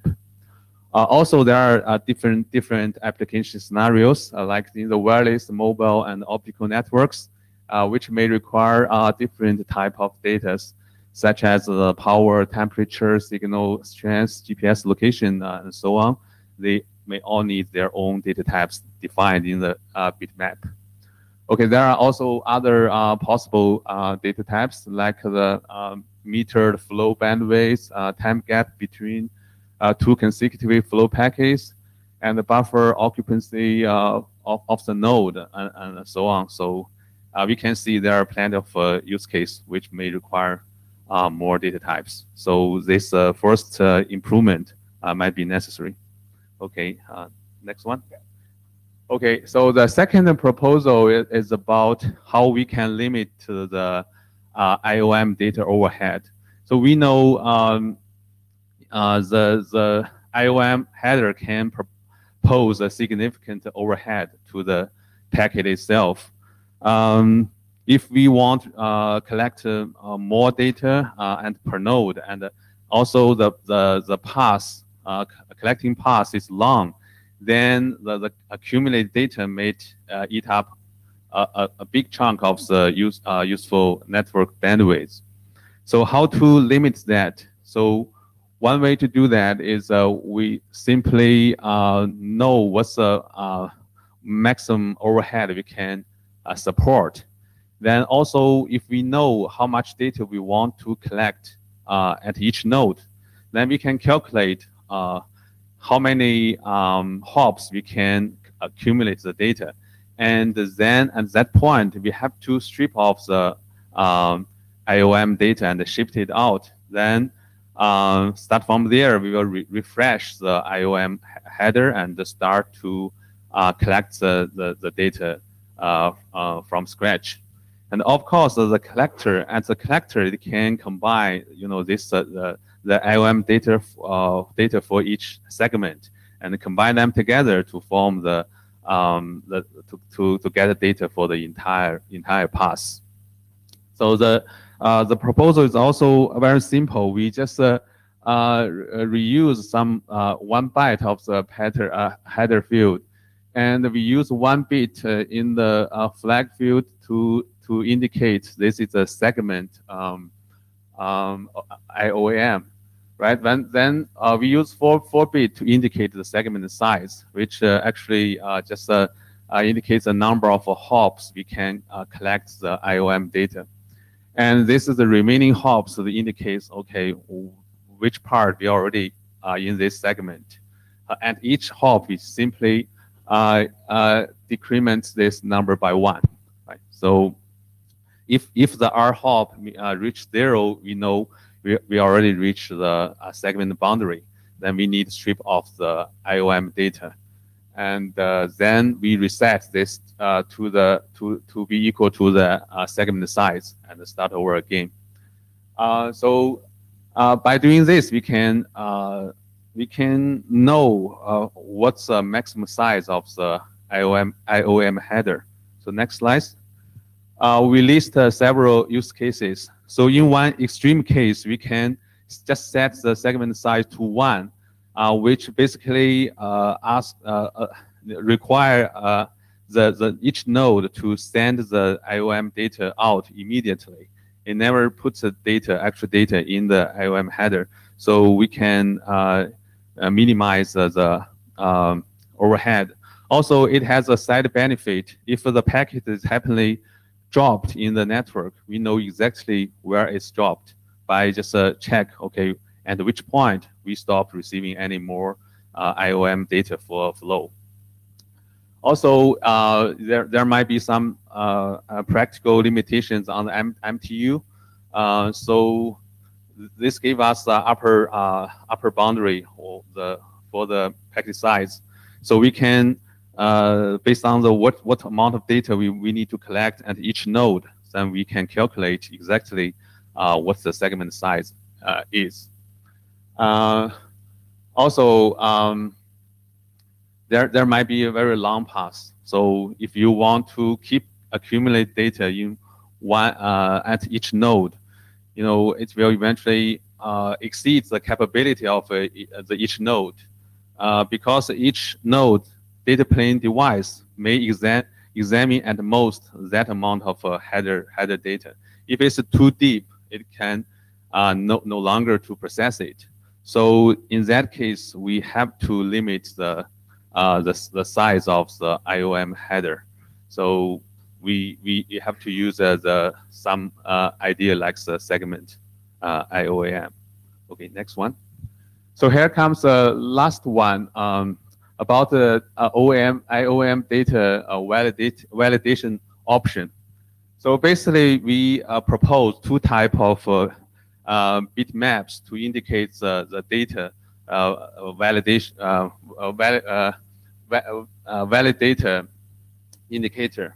The first one is a bitmap is for to indicate the node to validate the nodes. So some IOM capable nodes they can process the IOM header, but for some reason maybe it's too busy, or for some other reason it's just refuse to add the IOM data. So it can simply set a bit in this node valid bitmap to indicate, okay, I will not participate this session, and I won't add any data to this following data list. So so the receiver can just ignore that part, or it's just don't insert data in this list and keep packed data together to save the space. So another useful bitmap is applied for each node in this data list, right? So so there might be the source may ask for different type of data, but some nodes may find it cannot support this type of data.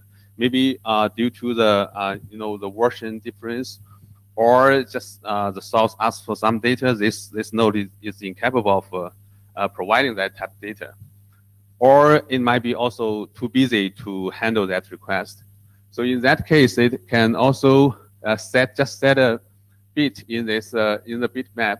For example, here is the source asks for this data. 1, 2, 3, 4, 5, 6, 7 different type of data. But here we have this valid data bitmap for each data node to indicate, okay, this data and this data we cannot provide it. Then we can only provide 5 of them. So then the following data array we only provide 5 valid data, but these 2 items are just invalid. We can be ignored. So by doing this, we can also support different use cases. Okay, just so 1 more minute, the last slide. So yeah, I already mentioned. Maybe we won't. I will not repeat it. Just this is used to handle the case that some nodes just want to refuse to serve some data requirement, or it can be incapable of providing that kind of data. So for these use cases, this improvement is useful. So that's it. Thank you. So comments or questions on this, please take them to the list. So next.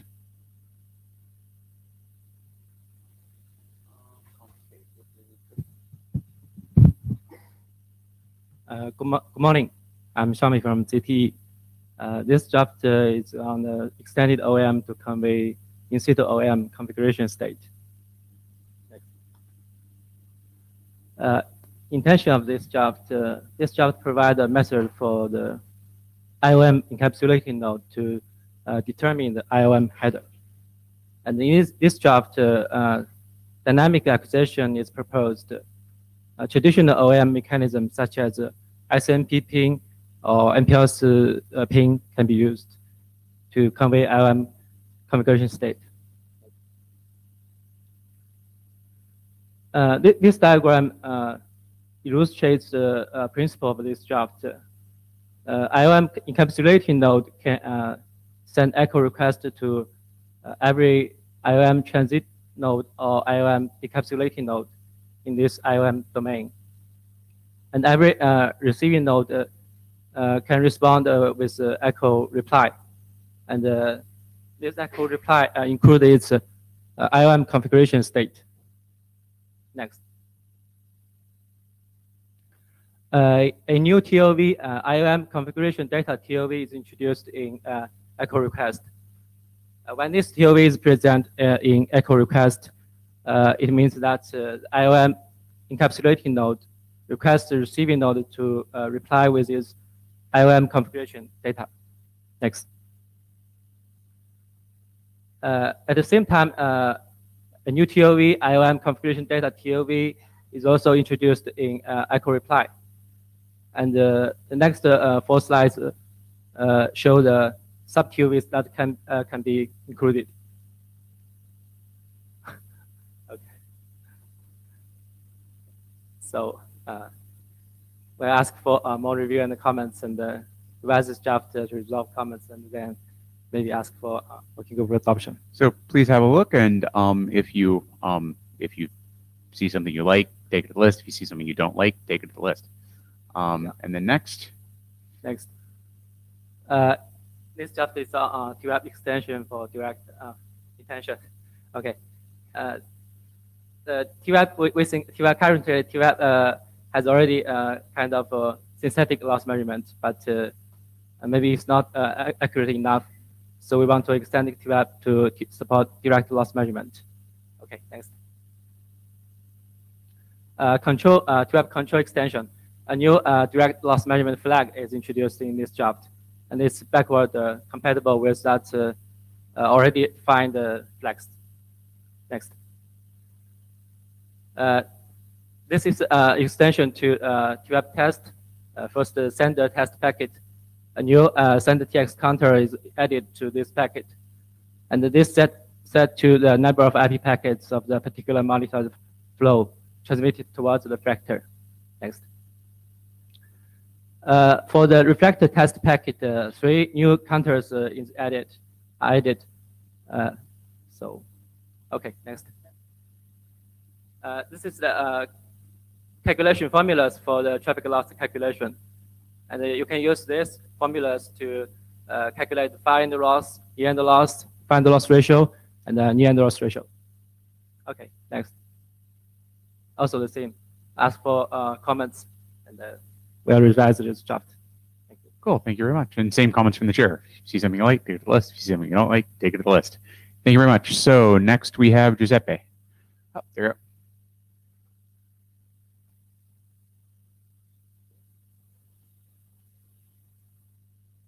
Morning. This is an update about multi-point marking draft. Next. Document changed from 0.0 version to 0.1 version makes two important modifications.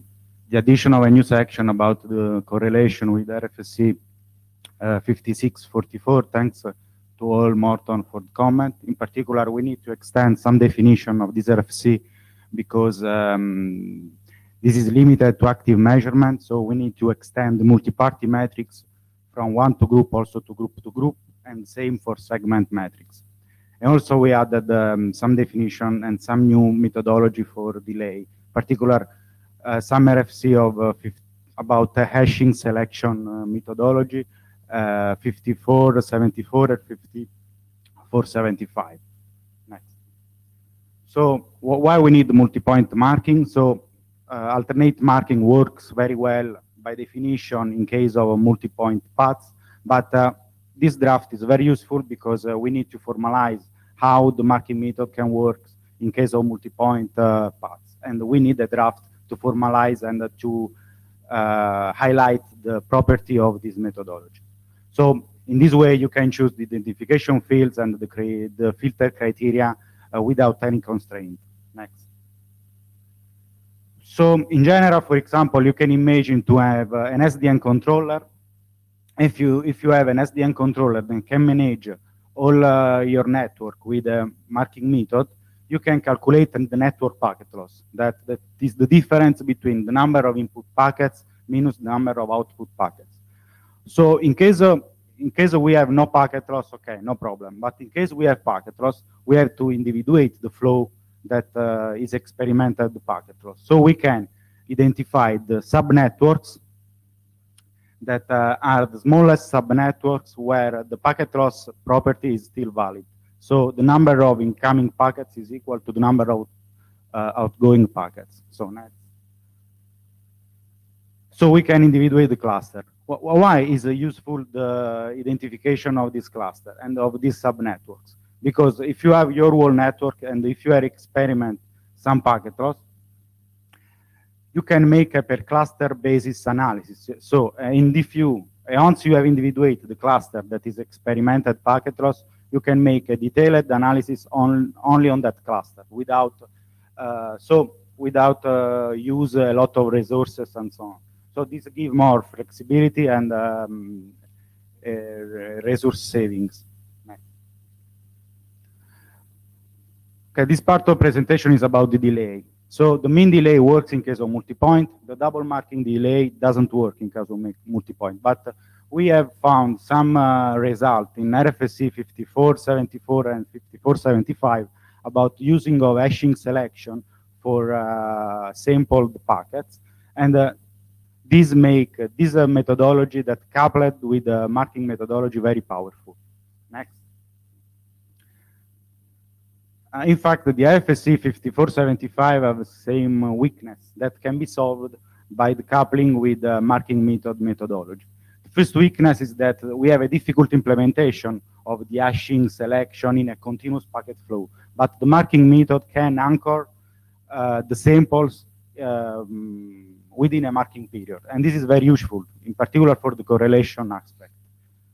Second problem that is solved by marking method is the possibility to have a dynamic cache. So to change within a marking batches the number of hash bits in order to make sure and to guarantee that number of samples are almost constant within a marking period. Next. So we got some input during the IETF last call that makes also this work very interesting.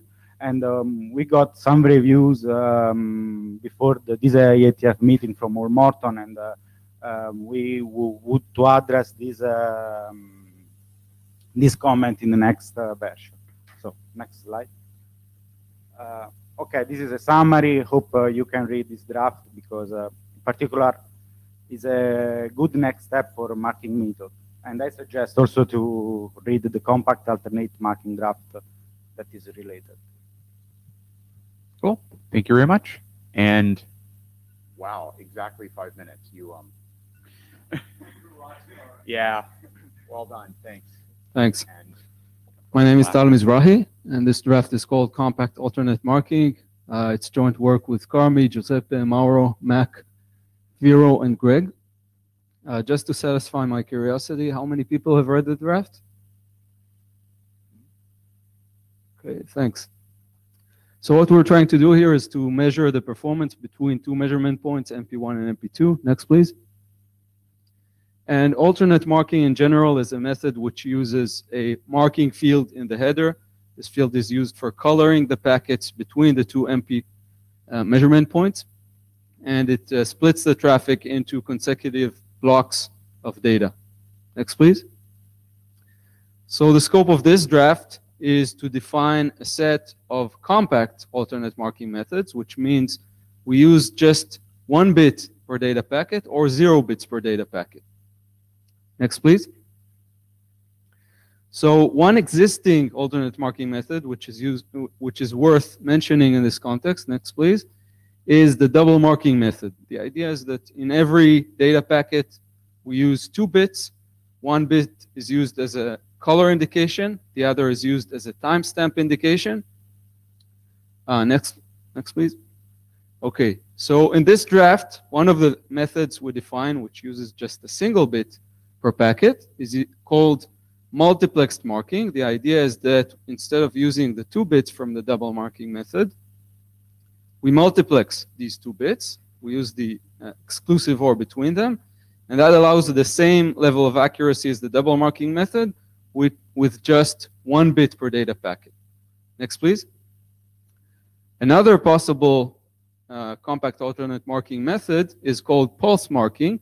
The idea is that in each time period, we have just 1 packet, which uses a different marking value, and that 1 packet per period is used as a reference for the measurement, both loss and delay measurement in that period. Next, please. The draft also defines methods with 0 marking, and the idea is to use hash-based selection. So instead of using a field in the header, we compute a hash over the sum of the fields in the header. And then if the hash is equal to a predefined value, then the packet is used as a reference for measurement. And of course, we can use mixed approaches where we use 1 bit in the header and also we use the hash. Next, please. Next. Yeah. Okay, so the draft also includes a summary of all the existing alternate marking methods and the new methods which are presented in this draft. It also presents kind of a comparison and a trade-off between them. Next, please. So one thing that may come to mind is, okay, another internet draft which presents things that will never get implemented. So this is not the case here. We actually presented a live demo in the IETF 99 bits and bytes. Giuseppe and Mauro from Telecom Italia are actually experimenting with some of these methods on their network. So this is actually being implemented in practice. Next, please. So please do not read this draft if you're not interested in performance measurement. However, if you are interested in performance measurement, you should definitely read this draft. You should definitely have an opinion about it, and we want to hear that opinion on the mailing list. Thank you. Thank you very much. Wow, we have 2 minutes left. It's not enough for any other business. Thank you very much, everyone. I think this was a really good meeting. I've got a bunch of to-do items which will, at some point later in the week, once my queue drains a bit, will lead to a flurry of emails to the mailing list. So there's some Shepherd write-ups to do. We've got 1, 2, 3 working group calls for adoption coming out. Yeah, so with that, I will see you all in, where are we next? Prague. Yeah, we keep going. Okay, London. Yes, okay, so I'll see you all in London. Have a great rest of your year and a great rest of your week. Thanks a lot. Bye.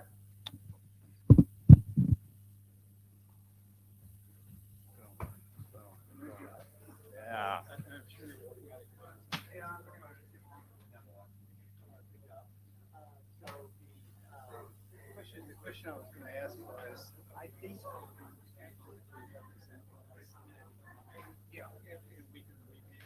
if we wanted to talk about it before then, while I was talking, explaining what it was. Yeah, no.